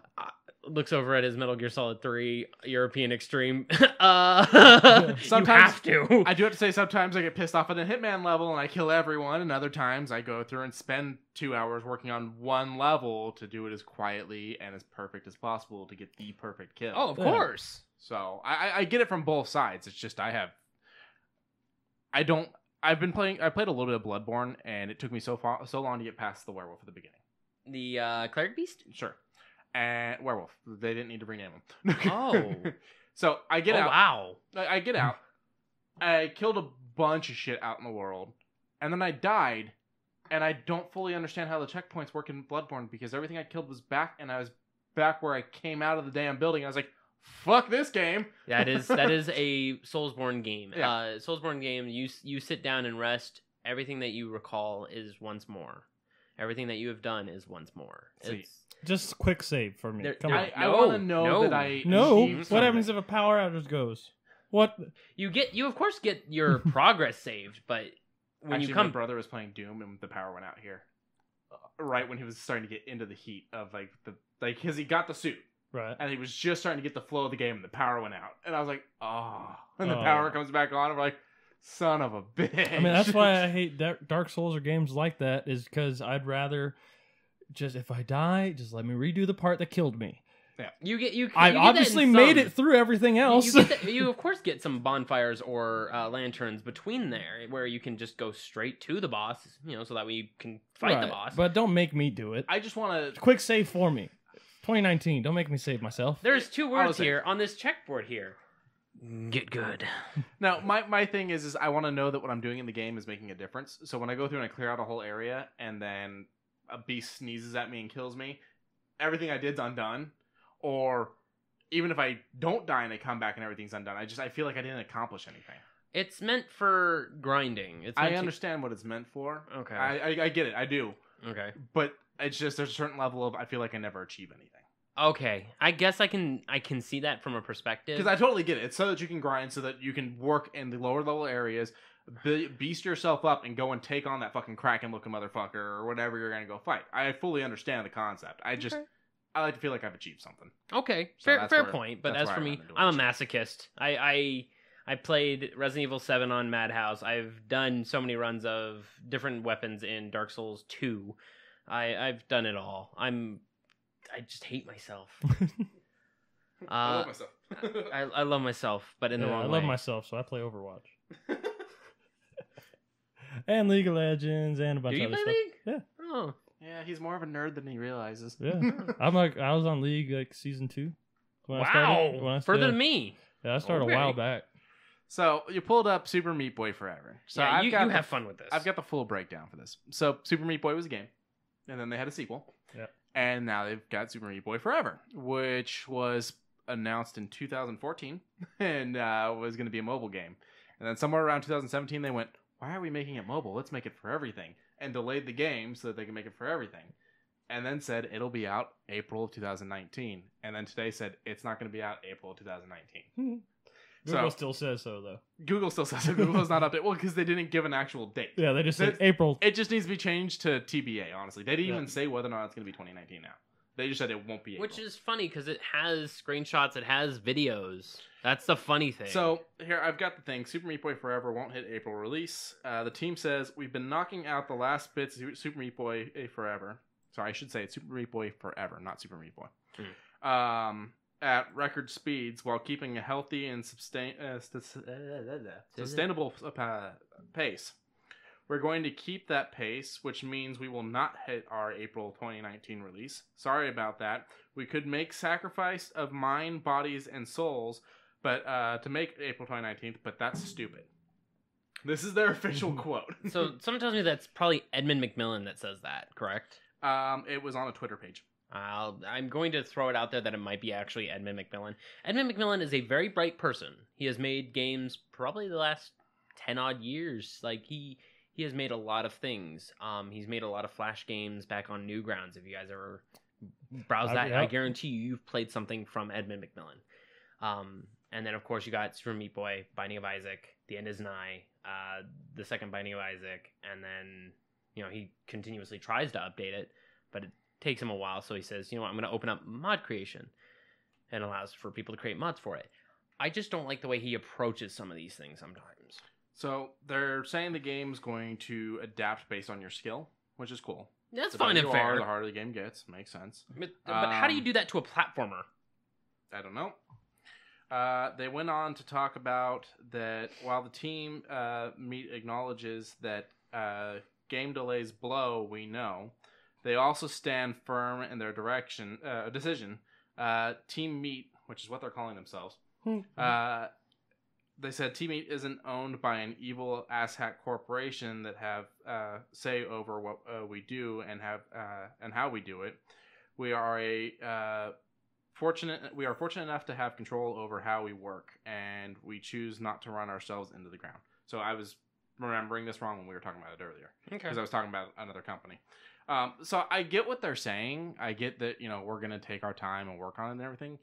But seriously, it's a platformer that you started working on in 2014.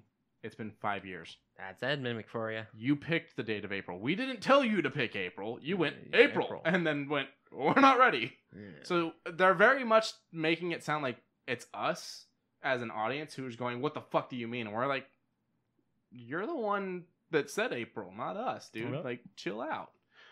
I don't know. I haven't played any of the Super Meat Boy games. So, like, I know what they are. I did play the first one, I believe, because it's like N+, where it's kind of like a puzzle platformer where there's like spikes and shit, and you have to like jump through the level and get to the other side. So I think I did play the first one a little bit. So I want to say maybe it was like on trial or came up free on Xbox, like a pro member reward, whatever, the gold member reward. Something like that. I think I might have it for free because of being the gold member. Yeah, as well. I think that's how I tried it once. Or I might be thinking of, no, it's not Block Theater. Battle Block Theater? Yeah, it's not that. That's not the one I'm thinking of. To be fair, he also had his Stamper had his start on Newgrounds. Newgrounds, and he's very, very talented. It's just, damn, he's dumb. So I got one more news thing, and then we're going to let Piper take over some music news, and then we're going to go into our discussion for the day. Okay. Oh, sorry, two more news things. Endgame tickets came out. Holy I got shit. mine. I don't have mine yet. When money. you get yours, I'll throw mine in there and I'll pay you. Okay. Holy shit. It crashed multiple sites. Oh, yeah. The sales were so intense. Oh yeah. They're estimating at a 200 to 250 million dollar opening weekend just because of these pre-sales. That's not counting the people that aren't going to pre-purchase. When does the movie come out? Towards the end of the month. 26th, I believe. 26th, yeah. I'm going on the 28th. That gives me more than enough time to get caught up on the MCU. Yeah, what is it, like a 22-hour marathon they Something have like that, posted yeah. or something like that? And the Russos are begging everyone to see it opening weekend because of how Infinity War went. They're like, if you Spoilers. don't, it's gonna get even. It's gonna be. Well, have you terrible. read anything or like kind of looked into the movie at all? Quincy owns the book, but it's not. Yeah. Of course, it's an adaptation, Yeah. but Right. it kind of has the guideline of. I is haven't this- looked too much into it. I don't want too many spoilers. I want to go in. Well, as you also clear-minded can't as use that as possible. too much of a judge if Yeah. you look at how Civil War was supposed to go and If all you- that stuff. So Yeah, if you look can't at use that how- as a good reference. If you but look at how Infinity went versus how it's supposed to. And go. then- everybody is and saying then- that they're sure that people are going to perma die. Oh Yeah. God. Right? I- Everybody's talking about that right now. That's I actually the, came that's across. the shit that everybody's we talking talked about this on another episode. I came across a really interesting theory where someone pointed out the fact that in every movie, Tony's left arm gets damaged. And so there's a theory that Cap's going to die and Tony's going to have to throw the gauntlet on his left arm and reverse the snap and it'll destroy his arm. Okay, it's better than the Ant-Man up the ass theory. Yeah. I mean, real any- talk. Brolin's response. Real talk. Uh-uh. Brolin made a response and it's a photo of him taking a shit. No, as hard it's as a possible. video. There's a video of him It's taking a a shit. video of him going. Saying that he's taking out Ant. Getting rid of Ant-Man. I like the little meme. It's like, it says somebody was like, can we just not ignore that Ant-Man could fly into his nose or his ear? nose, Why does it have mouth? to be his Yeah, ass? said let's that. talk about that because I don't like this meme. I think this meme is terrible. Even though you were laughing at it and you were. I am laughing at it because it is funny. I just don't like how hard people are pushing it. I'm like, they're not going to do that, guys. Please stop. Oh, no. You think that's the one thing Doctor Strange saw? Of Yes, all the- that's the answer. That's one of the things someone There's said. only one thing that will There's, work. there's only one That's thing. what And it I is. thought, Go up the Someone- ass. That's one of the things someone said, where it was like when we saw these thousands of potential availies, Oh my god. one of them had to be Ant-Man up the ass. And I'm one of like, them had no, to have. I don't want it. But no, I liked that fan theory. I was like, I'd accept that. You know, Cap dies, Tony loses his arm, so he retires. Oh, that theory. Not the Oh, we're still not the talking about Ant-Man the other up one. the ass. Yeah, that one's not bad. Ultimately, everybody agrees that there's somehow they're gonna undo the snap. Yeah, they've got to, because if they don't, then several movies that they've announced can't happen. Yeah. That's a good one. That's a good one. It's Patrick using a thigh master with his Patrick thigh. from A bunch of SpongeBob. steel. Patrick Star. Patrick, Yeah. sorry, yeah. But yeah, I think they're gonna take out Tony. I think they're gonna take out Cap because both actors are pretty much done anyways. Well, and- Cap wanted out before. Yeah, Cap wanted out before. Tony's wanted out before. So Tony, don't go. he's gonna go. I think that's probably one of the best ways. And Tony Stark explained to Ant-Man how he has to crawl up the thick purple space guy's ass to defeat him. 2019 cul-de-size. it's Woody and Buzz when Buzz is staring off. All And And that. Woody just has a face of just desperation. Just, oh god. Have you Oh, heard the God. theories that Toy Story 4 Bo Peep's gonna be the villain? I mean, Yeah. I mean, she is found with all the other crazy toys, so I don't know. Maybe I was like, oh, okay, that's gonna be a harsh one. I like this meme. I've always I loved- love this meme. It's the Tom reaction meme. Yeah, I don't like Tom it's with the straight fucking face. Thanos ass meme again. No, you're gonna get Moving it. on. Oh, So my last news Okay. thing. There's a new mod out for New Vegas. Uh-oh. I love New Vegas. They're calling it FPGE, Functional Post Game Ending. So now this is going to allow you to use your other mods. Everything should still be fine. But the big thing is going to be the fact that when you make your decisions, you'll actually get an ending that makes sense to them rather than the generic ending that Obsidian did. I will say some of the endings are a little bit because So- having the NCR just say, "Oh, okay, I guess we're piecing out." I guess because the entire strip is going to be well powered and funded. I guess we're just gonna the NCR, albeit full of some assholes, didn't do much wrong. So I've got a few breakdowns here for you for what it can do. Factions can be wiped out. Others might conquer regions, and Hoover Dam can be taken over. After 2 weeks, Hoover Dam is taken over by the respective faction, and the fighting stops. Let's see. The kings will get eradicated by the Legion if alive. The Brotherhood of Steel will take over the Helios One and will patrol the roads, and the Great Khans will evacuate their camp, taking everything with them. This is only a small portion of what can take place, however, and there are a massive amount of things that can be changed, however. And they're saying mod. Go ahead and still mod, because you're doing story stuff, and that's the only... This mod does not actually take effect until you complete the game. So it can be loaded on your game, and it can sit there, and you can do whatever you want, but until the game's actually over, their mod doesn't take effect. Okay. So, I like that. It. And there's some really good mods out there. I want to do the Miami one that they did for 3. Someone's trying to remake Fallout 1 and Fallout 4. Wow. Yeah. That's right. We talked about that. So, I'm all for this. I didn't want to get too in it because, like I said, they get detailed about all the potential things that could happen. I mean, there were a lot of different choices you can make in New Vegas. Albeit some very, very dumb. Just by saying, oh yeah, they win, you lose. And they were like, oh, I guess we gotta go now. That it's like, perception roll. What? No. They roll the perception. It's a natural 1, but it still works. What? That perception roll. You go blind. So we're gonna move on to Piper's music news. So we've talked about before. We don't know a lot about music, but Piper over here can't kind of stop. It's just it flows through him. So he's got a few things. It's all metal based, right? Yeah, pretty much for the most part. Okay. Keep it true to what I'm about, really. Sweet. Anything you want up here? We'll start with a funny one just to see what you guys think of this. Okay, hit me. So go ahead and put Trivium Matt Heffy, or Heafy. It's Heafy, then double guitar strap. Oh. So this has taken on the metal community quite a bit. He's released this new guitar strap that is ergonomical. Instead of going over one shoulder, it goes over both. Now, he's released a couple pictures of it. There you go. That's the one that's his ad picture for it. And he goes on the ad and explains how it's ergonomic, and he's right. I'm a guitarist myself, and a lifetime of music holding that guitar on one shoulder could sure do some damage to you. I mean, but I can see it considering it's kind of like a backpack but in the front. So right. I mean, it seems like it would have its purpose. So for those of you who can't see it, and if you don't want to Google it, basically it has the normal strap, but then he has a secondary strap that comes over his right shoulder for a right-handed player, and be the opposite for the left-handed. And then it straps around the whole base of your guitar between the strings and the pickups in that little section there. there. You can never do this with an acoustic. Yeah. It would go right over the hole. Unless that strap is adjustable. And you don't and for the whole, you got to be, if you're up on stage, you're going to be mic'd for that.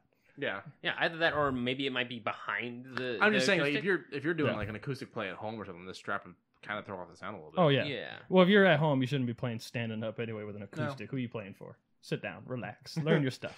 But everybody's agreeing on one thing. They don't care at all about their shoulders or what their back's going to feel like when they're old. They just can't get over how fucking stupid it looks. It does look. And everybody comments on are the same, saying I couldn't be caught dead on stage wearing that. One guy was saying maybe if you didn't play Les Pauls all the time, and for you guys, Les Paul is a rather heavy guitar. It is pretty hefty. It's all metal, isn't it? It's pretty, it's made of a lot of wood and everything. I've actually been to a Trivium show. Oh, Trivium's amazing. I love him. I love him. It was now, a the other thing show. is right there. That's his custom. He has a custom. It's called the Snowfall. It is 100% white, all the hardware. It's a gorgeous guitar. It does look great. Now, my favorite comment on this whole story was this guy who says, maybe if your custom guitar wasn't 800 fucking pounds. And that's the truth. I also play a heavy guitar. I have a BC Rich Mockingbird STC, and that thing does cramp down on your arm. So now I've solved my issue. I don't need an ergonomic strap. I bought a lighter fucking guitar. So what you're telling me is he's actually flexing while holding these two in this photo. Oh yeah, those are heavy, and the one on the right, it's a 7-string, so that thing's even heavier. Wrong, but they look thick. Oh yeah, damn. A Les Paul is a very thick body. It's at least like 1.5 to 2 inches. Especially remembering that this is electric. Yep. That is a thick fucking electric guitar. That's a big baby, big booty. Yeah, so that one's just kind of for fun. A lot of people are talking about that. Yikes. Right. Otherwise, we all know Ozzy Osbourne, correct? Yes, we do. Do you know he suffered another injury? Yes, he did. I did not. Well, wait, how early are we talking here? So this was just announced, I think, yesterday. Oh, no. He had to postpone his 2019 tour dates. Basically, he I had got tickets to pneumonia. Do you? Yeah, Yeah. They we had tickets from 2018 because he hurt his fingers. Got postponed to 2019. Yeah, I think they have the new dates for no. the. I want to say it's July. Okay. Let's see. Yeah, they have the dates here. But yeah, essentially, dates he for me. got pneumonia and he got pretty sick. But while at home, all they said is he agitated a previous or existing condition or injury that he sustained from an ATV accident back in 2003. Yeah, I remember So the back when the ATV TV show was running. Yeah, Yeah. yeah, he was fucked up from that. You remember that? accident. Yeah. So I guess while he was sick with pneumonia, he agitated that injury. So that's what kind of made him have to push everything back. He did release a statement though, and I quote, he goes, "I can't believe I have to reschedule more tour dates. Words cannot express how frustrated, angry, and depressed I am not to be able to tour right now. I'm grateful for the love and support I'm getting from my family, my band, friends, and fans. It's really what's keeping me going. Just know that I am getting better every day. I will fully recover. I will finish my tour, and I will be back." And he is keeping word. He has all the tour dates posted, so if you do have tickets to his shows in 2019, go ahead and look up his new postponed dates. Okay, so 7:31 for me. Yep. So if you're MGM. in Vegas, the new date is July 31st. That's a Friday at the MGM Grand Garden Arena. And- So the venue has not changed. That's a good thing because the venue is actually one of the reasons we picked the show. Yep. Because I'm 26, but I can't handle the crowds. I can't handle the standing. I like to be able to sit down. Yeah. And that's why I picked the Grand. Or Lauren picked the Grand. To those who are living in LA, there is one that says to be announced in July. So keep yourself up to date with it Yep. because it doesn't seem to be. We're looking at these on Loudwire, so. I mean, it could be. Oh, no, I'm not saying this anything against it. I'm just letting them know where Well, we're looking. Yeah, this is also. This was just updated today. Yeah, this was just updated. So sorry to hear Ozzy Osbourne's hurt again. Yeah. I'm just Yeah. hoping that he gets better, speedy recovery, and manages to handle all these tours because also he's having to do a Euro tour. Yeah. He canceled the Euro tour last year. No. Well, he's doing another No More Tears tour, No More Tears 2. That Yeah. starts, I believe, in February 2020. Oh boy. Did you hear that Stones had to cancel theirs? Oh man. No, but I did see that they have another one. Or no, that's wrong. No, They- incorrect. I was thinking Jagger- Guns N' Roses just announced they're going to do one Yeah. show. Jagger got sick.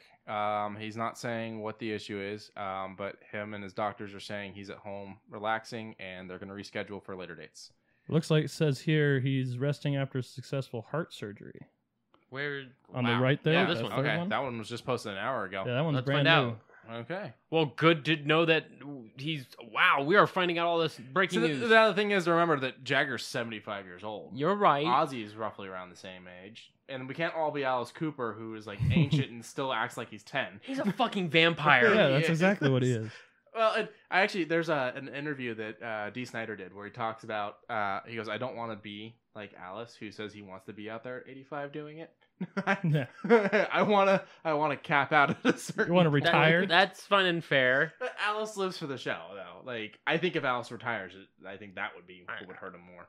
Oh man! Wow. So essentially, the quick skim of this article on Mick. Mick Jagger basically says 75-year-old had a heart valve procedure and stent inserted Okay. in a sagging artery. Excuse me. So yeah, he just had some weak vessels. He had to get Yeah. strengthened up. and I will quote this right now: no rescheduling for the missed dates have been announced. So Yeah. hopefully, sometime soon there will Get be your refund, either refunding or maybe they might be able to push back the dates like maybe. Ozzy's. So Craig Ferguson has a thing where he talks about that he hung out with Rolling Stones Okay. for a while, and that he asked Mick if he was like on tour with them, and he goes, "Do you think tonight I could come up on stage with you guys?" And he goes, "Keith wouldn't like that." And he's like, Keith wouldn't like that. "What?" He's like, "Keith wouldn't like that. Don't do it." They're like, I can't tell you. Yeah, Keith wouldn't like that. He's like, Keith's not like the boss of the band. He's like, no, there's no boss of the band, but Keith He wouldn't like he that. wouldn't like that. You can't do that. He wouldn't like that. And he's standing there in the wings, and they're playing, and he just says, "Fuck it," and he goes bouncing out there, and he's jamming out, and Keith turns and locks eyes with him, keeps playing, comes all the way across the stage to him, and just goes, "Hi, how you doing?" Hey, And is like staring into his soul, and Ferguson's just like, "Good." And he's like, "I've never been so scared before." Like he could have killed him and gotten away with it. yeah, well, he's fucking Keith. Yeah. Like, so what else you got? Here's a funny one from overseas. So I'm just gonna read the headline. You can take with what you will. Death metal drummer in New Zealand charged with multiple church fires.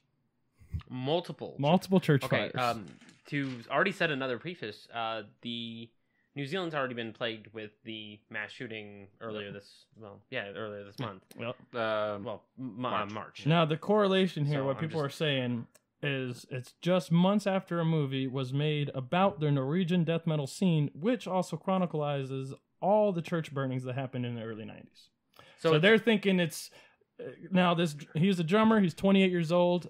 He played in a couple bands, Igni, might say that wrong, Oblivion Dawn, and Secularity. Never heard of any of him, but I'm not a big New Zealand metal fan. He's 28. Or Norwegian. Yeah, he's 28. No, Norwegian or New Zealand? Well, it He's says it's Norwegian. months after a Norwegian death metal scene documentary came out, but he is a New Zealand He's New drummer. Zealand. Gotcha. Okay. But he's 28, and the documentary lists these fires in the 90s, though, that he would have been a kid. Right. Which So is- I'm thinking, what he I'm caught thinking the is documentary he now? caught the documentary and he's like just repeating it. Just like, that Gotcha. looked kind of interesting. Interesting. If you're over there or if you're curious, it was 2 churches. It looks like both were damaged so much that they needed demolishing. They had to get taken down. Demolition, excuse me. Where your chin at, bro? Yeah, he has no chin, doesn't he? The first one was in Christchurch, and the second one was just said the West Coast. So I'm not sure where those are in New Zealand, but So I'm going to hopefully say that. Oh, also wrote Satan Lives on the Door. Okay. oh yeah, he went out there. He went. So I'm going to go on a limb and say this is not connected to the person up there. Okay, so now when metal bands of any sort, death metal, hair metal, This any kid kind doesn't of even metal, look death metal with his fucking receding hairline. They all do crazy things. Ozzy snorted ants, yada yada yada. Bad blood. You don't yeah. light a church on fire. Yeah, I think the worst Ozzy ever did was crash a car into a building, but no one was inside the building. But it wasn't Hell, like half of Black Sabbath died because they pulled over and took a plane and started flying around with it and crashed it into the tour bus. Oh yeah, never mind. You're right. That would be a little bit worse. That wasn't Ozzy though. He was there, but him and Sharon were both there. But dude, fucking lighting churches on fire, man. Yeah. Damn. And saying "Hail Satan." Yeah, he was charged with what I got here. Charged with Yorn Necro Butcher. Real talk. Good Necro nickname. Butcher, that's Yeah. not bad. That's a pretty good nickname. Wait, so do you just kill the dead, or do you slice them up like? Necro Butcher would be the already dead. Well, yeah, Necro would Bring be the out your dead dead. and been brought back. The butcher part is what I'm confused about. Is like, is he slaughtering the dead, or is he serving them up as cold cuts? I would say cold Ooh. cuts. Okay, I would So say he's cold cuts. Sweeney Todd. Gotcha. Yeah, kind of. Well, no, Sweeney Todd killed them. killed living. I think he's like This is grave Necro, robbing. So yeah, He's he's already grave dead. robbing And then or chopping them up. reanimating them and killing them and chopping them up. Yeah, or he wanted to remake that display case from not 13 Ghosts, Oh, House on Haunted Hill. So wait, if you there you go. if you kill someone and then chop them up, it's not necro butchering. I don't know. Well, yeah, See? 'Cause yeah. That's what it kind of was. It was Well, no, slice that the throat, would just- they drop, and then they get cooked. No, that's just getting rid of the evidence. Yeah. Okay. Or cannibalism. Why are we talking? Moving on. So he was charged with 2 Necro accounts of arson and 1 account of unlawful taking of a vehicle. So Okay. now, do you have a metal name? Do I have a metal Yeah, name? do you have I a had one at one point. Okay. What was the it? metal It name? was the Lumberjack Zach. Real talk? I like that. Because I the like beard, and at the time I was a drummer, and it came from We my should probably- guitarist because at the end of practice, or at the end of the show, behind my drum kit would look like a sawmill. There was just shavings and broken sticks everywhere. And from the beard, and I had a flannel that I would wear that was sleeveless. I guess got pinned the Lumberjack Zach. Very interesting. Yeah, it worked. Now, we should point out, we call him Piper. His name's Zach. True. He's Zach Piper, but he's Piper to us. So, no, I like that one. That's not bad. Yeah, but that one died. I'm not a drummer anymore. I'm a guitarist now. So not more breaking sticks. Now, if you break a guitar, if it's a wooden guitar, Well, they're all. Well, Would you still be lumberjack? I guess at that point, yes. no, you get one that looks like an axe. Oh, there you go. Go around chopping other guitars. Yeah. You walk up and slice the guitarist's drumsticks in half. There you go. You'd be pissed, but Yeah. it'll work. It'll work. All right, what else you got? Sorry. The rest is just kind of what's coming up, Oh. what's releasing and stuff like that. Cool. One that already released, but I have to talk about if you haven't heard it yet. If you're a death metal or deathcore fan, go listen to Whitechapel, The Valley, based on true events. Just came out, I believe, the 29th or the 28th of March. If you like Whitechapel and how for Phil Bozeman, excuse me, he's always been known of writing songs that are about his past and stuff like that. He's gone through a real traumatic childhood and everything. But this time, he takes us to a whole new level. If you're not a fan of harsh vocals, he does have lyric videos and stuff, but he's one of those guys, you can understand it a little bit. He does get real low, like, I mean, he gets down there. Yeah. But And that's my one problem with things like that, whether it's any kind of metal or screamo or anything like that, is when I can't understand you anymore, I stop enjoying the song. Yeah. And in some genres, it's actually a staple to be more not understood. Yeah. It's actually better to be more monstrous than it is to be heard. Yeah. But that's a different genre thing. But Phil has this great just presence with his voice, and he hits these lows, but you can still understand the words. Okay. And also, for those who are curious, he does sing in this album too, which is they kind of dabbled into a little bit, but this album, there's actually a track where it's pretty much all clean vocal, but it's like they brought something back from like the 90s that hasn't been done really lately. It's like a doom metal, slowed down, augmented, like diminished chords. It's real kind of eerie, and it's a very good song. I think it's actually, he's quoted saying it's his favorite song. The new album's called Third Depth, so go check out that album. All right. I mean, I might from that. It's definitely good. And I mean, I'm a heavy guy. I like filthy, slow, groovy riffs, and they've always delivered on that. But they also, I mean, they can do that fast blast beats and circle pits and all that craziness. They got everything in between. They're just a powerhouse group. And Phil Bozeman is known as like one of the voices of metal. Like, he is a staple. He's one of those guys where you hear him, you know that's him. Okay. He's on the council. Cool. Oh yeah, definitely. Okay. Besides that, either you listen to Tool. Yeah. New- Years ago, but yeah. New album. Yeah, I was about to be like, I haven't heard of it in a long while. 13 years. Yeah. It's been 13 years. But it makes sense because it sounds like high school. Yeah. Like, I mean, so I was just coming out of middle school. Yep. 10,000 Days came out in 2006. This is the first we're hearing about them coming back. Now, it's been kind of, people have guessed it's coming just because this past year they've been increasing their live performances. But it's finally been announced that it is going to be coming in 2019. They're guessing maybe June, maybe May. Could be May or June. Oh, Jesus Christ. But yeah, Tool's coming back, baby. Oh, Jesus. So is it everyone? I'm not too sure if it's the original lineup. I didn't read too far into it. I kind of just scribbled some notes real quick before I left. All right. I was just real excited to see it, so I'm going to look more into it and keep an eye out for sure. They've got a busy rejecting May schedule. drummer statement that would be ready by April. Yeah, they got it's very small, and it's day. Yep. Pretty much. Well, I skip of a day here, but even still. Besides them, Killswitch Engage is in the studio recording. They actually recorded about 22 songs. Yeah, I like Jesus. Killswitch. No. I like Killswitch. Unfortunately, it's still the original singer. I was a fan of the second singer. But you know. Neutral. Yeah, I forget their names right now, and I don't want to get them wrong. But, so they recorded about 22 songs without vocals, and they all gave them to Jesse, who's their current singer now.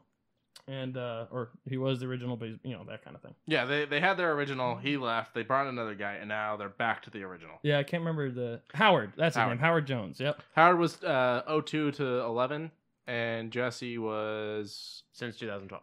Well, Jesse was also the original, so Yeah. So okay, so before he was from 2002. creation till 2002, and then back in 2012. Okay. But I think they, I probably listened when Howard was a thing, based off the dates. Yeah, Howard was Yeah. the man. Now, they have recorded that many songs. They gave it to Jesse, and he was kind of overwhelmed with the amount of them. So he did actually manage to write vocals and record vocals for 17 of the songs.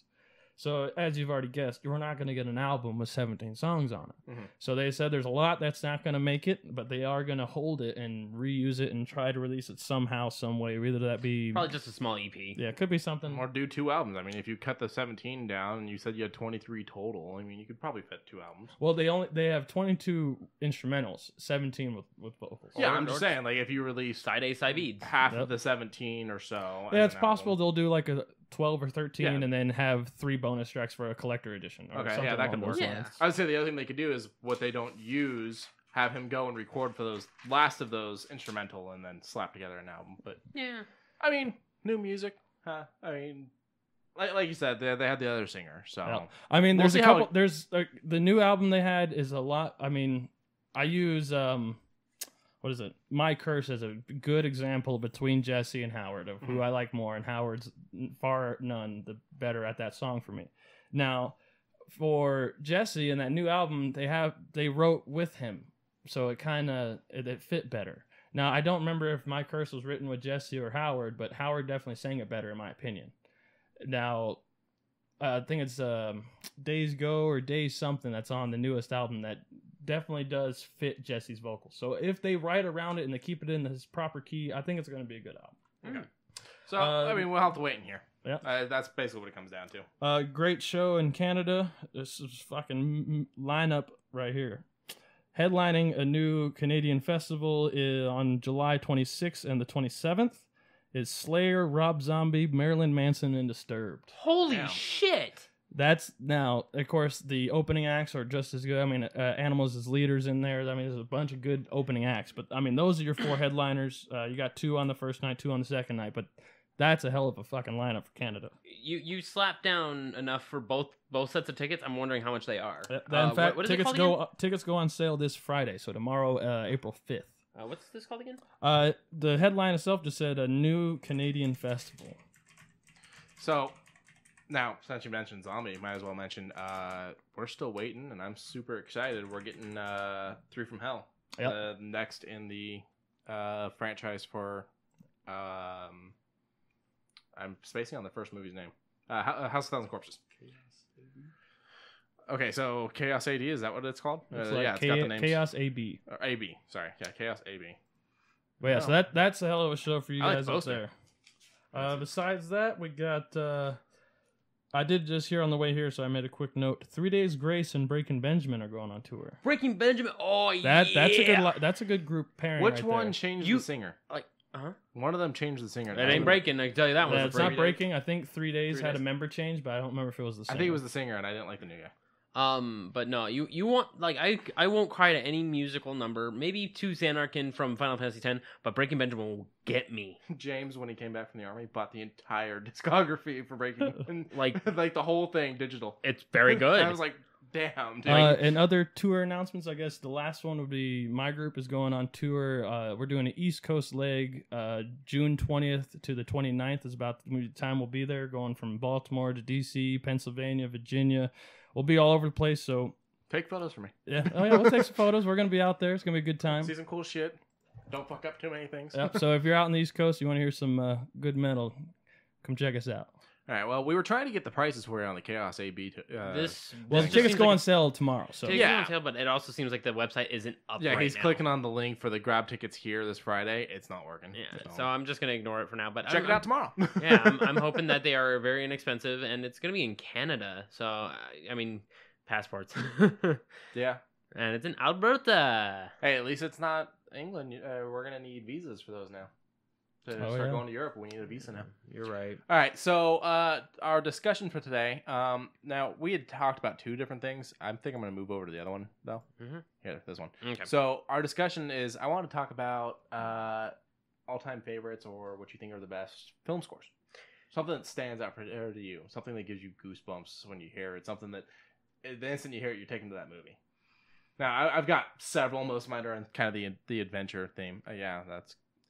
So who wants to, you want to go first? If I had to throw a movie together just by the music itself, I would probably say Snatch. It was very subtle. It wasn't too outgoing. It was very, very on the See, I'm line. having troubles thinking of the film score for Snatch because I'm remembering the music in Snatch, like the actual soundtrack, not the film score. Yeah. So I'm having troubles thinking of it on that one. Now, my big problem is I'm trying to think of something other than John Williams because John Williams comes to mind for so many amazing film scores. Who did Jaws? John Williams. If it was Spielberg and it was good, it was most likely John Williams. Yeah. Wow. Now, here's an interesting thing. Me and you were talking about Reanimator earlier today. Yeah. The guy that did the film score for Reanimator, and when you're sitting there watching the movie, you're going to hear it. He ripped off Psycho. You think it is Psycho, Mm. But it's different enough that you kind of go, did you rip him off or are you paying homage? Because it's not terrible, but it's not original. Yeah. So yeah, again, if you want to talk about John Williams, you got Star Wars up there. There's also simple things like Mission Impossible, where they just had that Mission really good Impossible, theme song. James that came... Bond, technically. Yeah, Bond's got the theme song that came Or over Matrix pretty well. always had some good stuff. Matrix, Oh, God. it was that electronic kind of, but not like. Hands down, best goes to Tenacious D though. Pick a Destiny. all day. You know what? You're right. I fucked up. I was about to say this one, but you're right. Tenacious D would have the best score, considering it's just. Oh, it's person to person. Yeah. Yeah. See, what I'm also trying to think of is I want to say Danny Elfman's Batman purely because it was such a strong sound that has become the sound for Batman to the point that when they made the animated series, the person they hired for the music said, "Do Elfman." Well, when you say score, it leads me into the more orchestra. Yeah, that's what I'm aiming Yeah, for. it's Yeah. like it's more. I'm making a joke with the Tenacious D. But Yeah. But then at the same time, it's like, are you There really? was a lot of Well, no, they had a heavy lot of guitar music riffs in the background and and stuff like that that weren't connected to the song. Yeah, and they weren't Okay. part of they were a little Yeah. play on. But the Elfman stuff even transitioned into the video games and stuff like that. Like Elfman's music became the sound for Batman, which is crazy because if you think about the Sam Raimi Spider-Man ones, you hear that Spider-Man music, you think of Spider-Man, and subsequent things have influenced that or have like referenced that. Again, that's Elfman. Okay. Well, then I'd like Wolfman. Which one? A whole bunch of them. Like they all kind of have that same eerie Okay. kind of I like saying, yeah. like cute Jack Nicholson when he did it and all Oh, that. Wolf. Yeah. I think it was just called Wolf. Yeah. I'm trying to remember the one that's in my head. It's a more modern one. I want to say it's not might not be Wolfman, but it's Bernard Hopkins is in it. He's basically like the grandfather werewolf, basically. And then his son comes back home and it's like in some eerie town off of by London or something Wait, like that. are you thinking Anthony Hopkins, not Bernard Hopkins? Oh yeah. Anthony Bernard, Hopkins. Bernard Hopkins is a boxer. Executioner. It's the no, it's not Is it Benicio? Benicio del Toro. Yeah, what the Wolfman movie they made a couple years back with Anthony Hopkins as the father. It was an actual remake of Wolfman. It's probably where they should have started. Yeah, I think it's called The Wolfman. Yeah, it's just Wolfman or The Wolfman. Yeah, it was The good. Wolfman. Yeah, Oh, the music in that one was great. Yeah, And it's like you were saying with Spider-Man, they have this kind of note they hit and a kind of cadence and everything that kind of goes into. Yep, it's a werewolves movie. Yeah, you even get that a little bit with some of the early Dracula movies. Yeah. Where they all kind of went for the same feel and they built the thing. Sadly, that one doesn't transition into Dracula movies now because vampires just fallen into a weird place where all the movies have to be so odd, so different.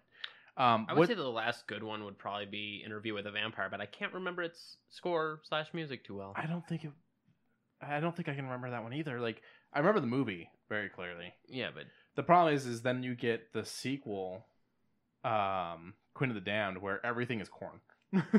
yeah, I'm okay with that. Well, I'm in it. all right with that. He's walking down the street in one of the scenes. The singer from Korn. But I brought up Akira, and I was like, oh fuck, how could I have forgotten the freaking the taiko drums just and as it's playing through as he's on his motorcycle dragging the pipe behind him, I'm like, I can remember the scene that it plays it in. I'm like, okay, yeah, I just can't remember all of it. It's just the music made me remember that scene. Yeah. And I'm Well, like, I've got my definite go-tos with Jurassic Park, Jaws, Back to the Future. Back to the Future is one that'll get me every single time. And then you got the Bond sound. Damn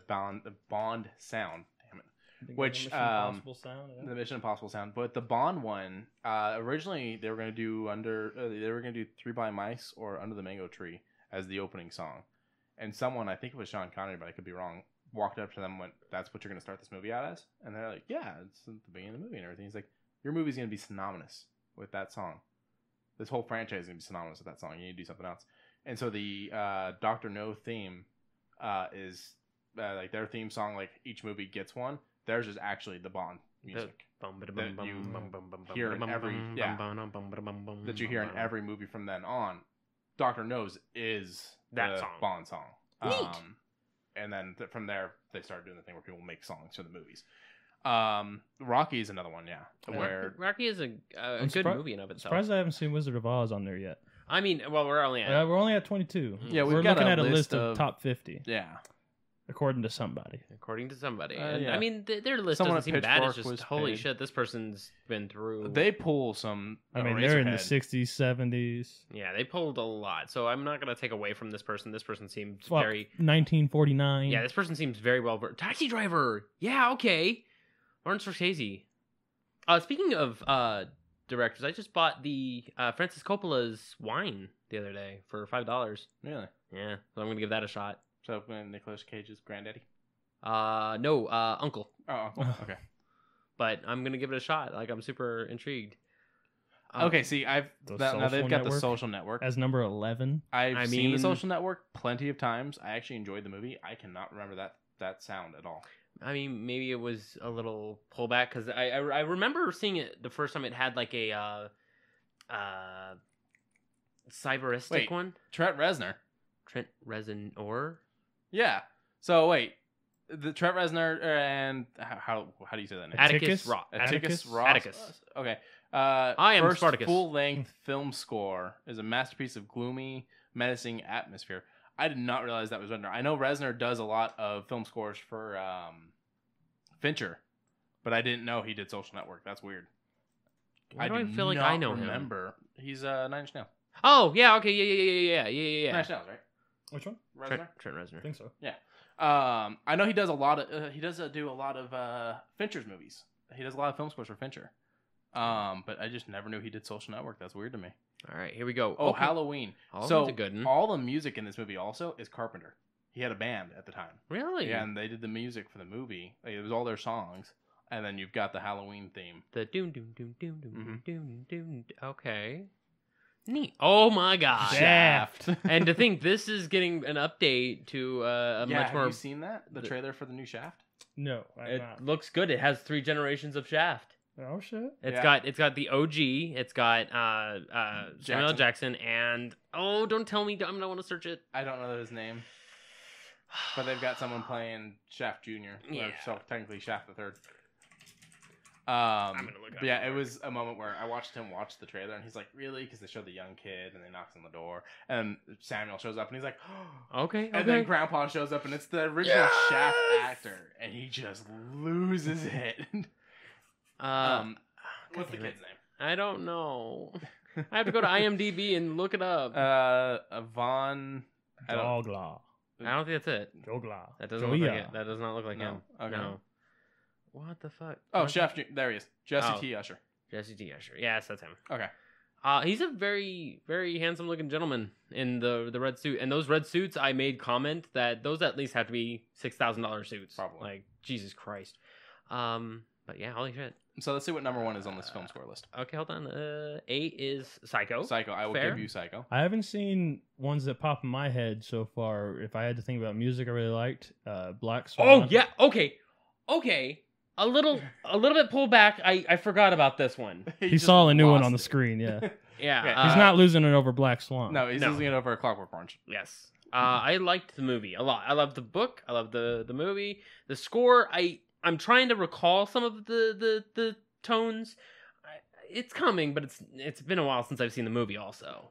But then it's been a while since I've seen Akira, but I can remember that one clear as day. So you're saying Black Swan? I vaguely remember that one. Just What had a other lot of ones? good music. Some other ones I would say I don't think Sherlock Holmes, all those the Robert Downey Jr. ones, Yeah, the all Downey those Jr. movies ones had had some really great good ones. music.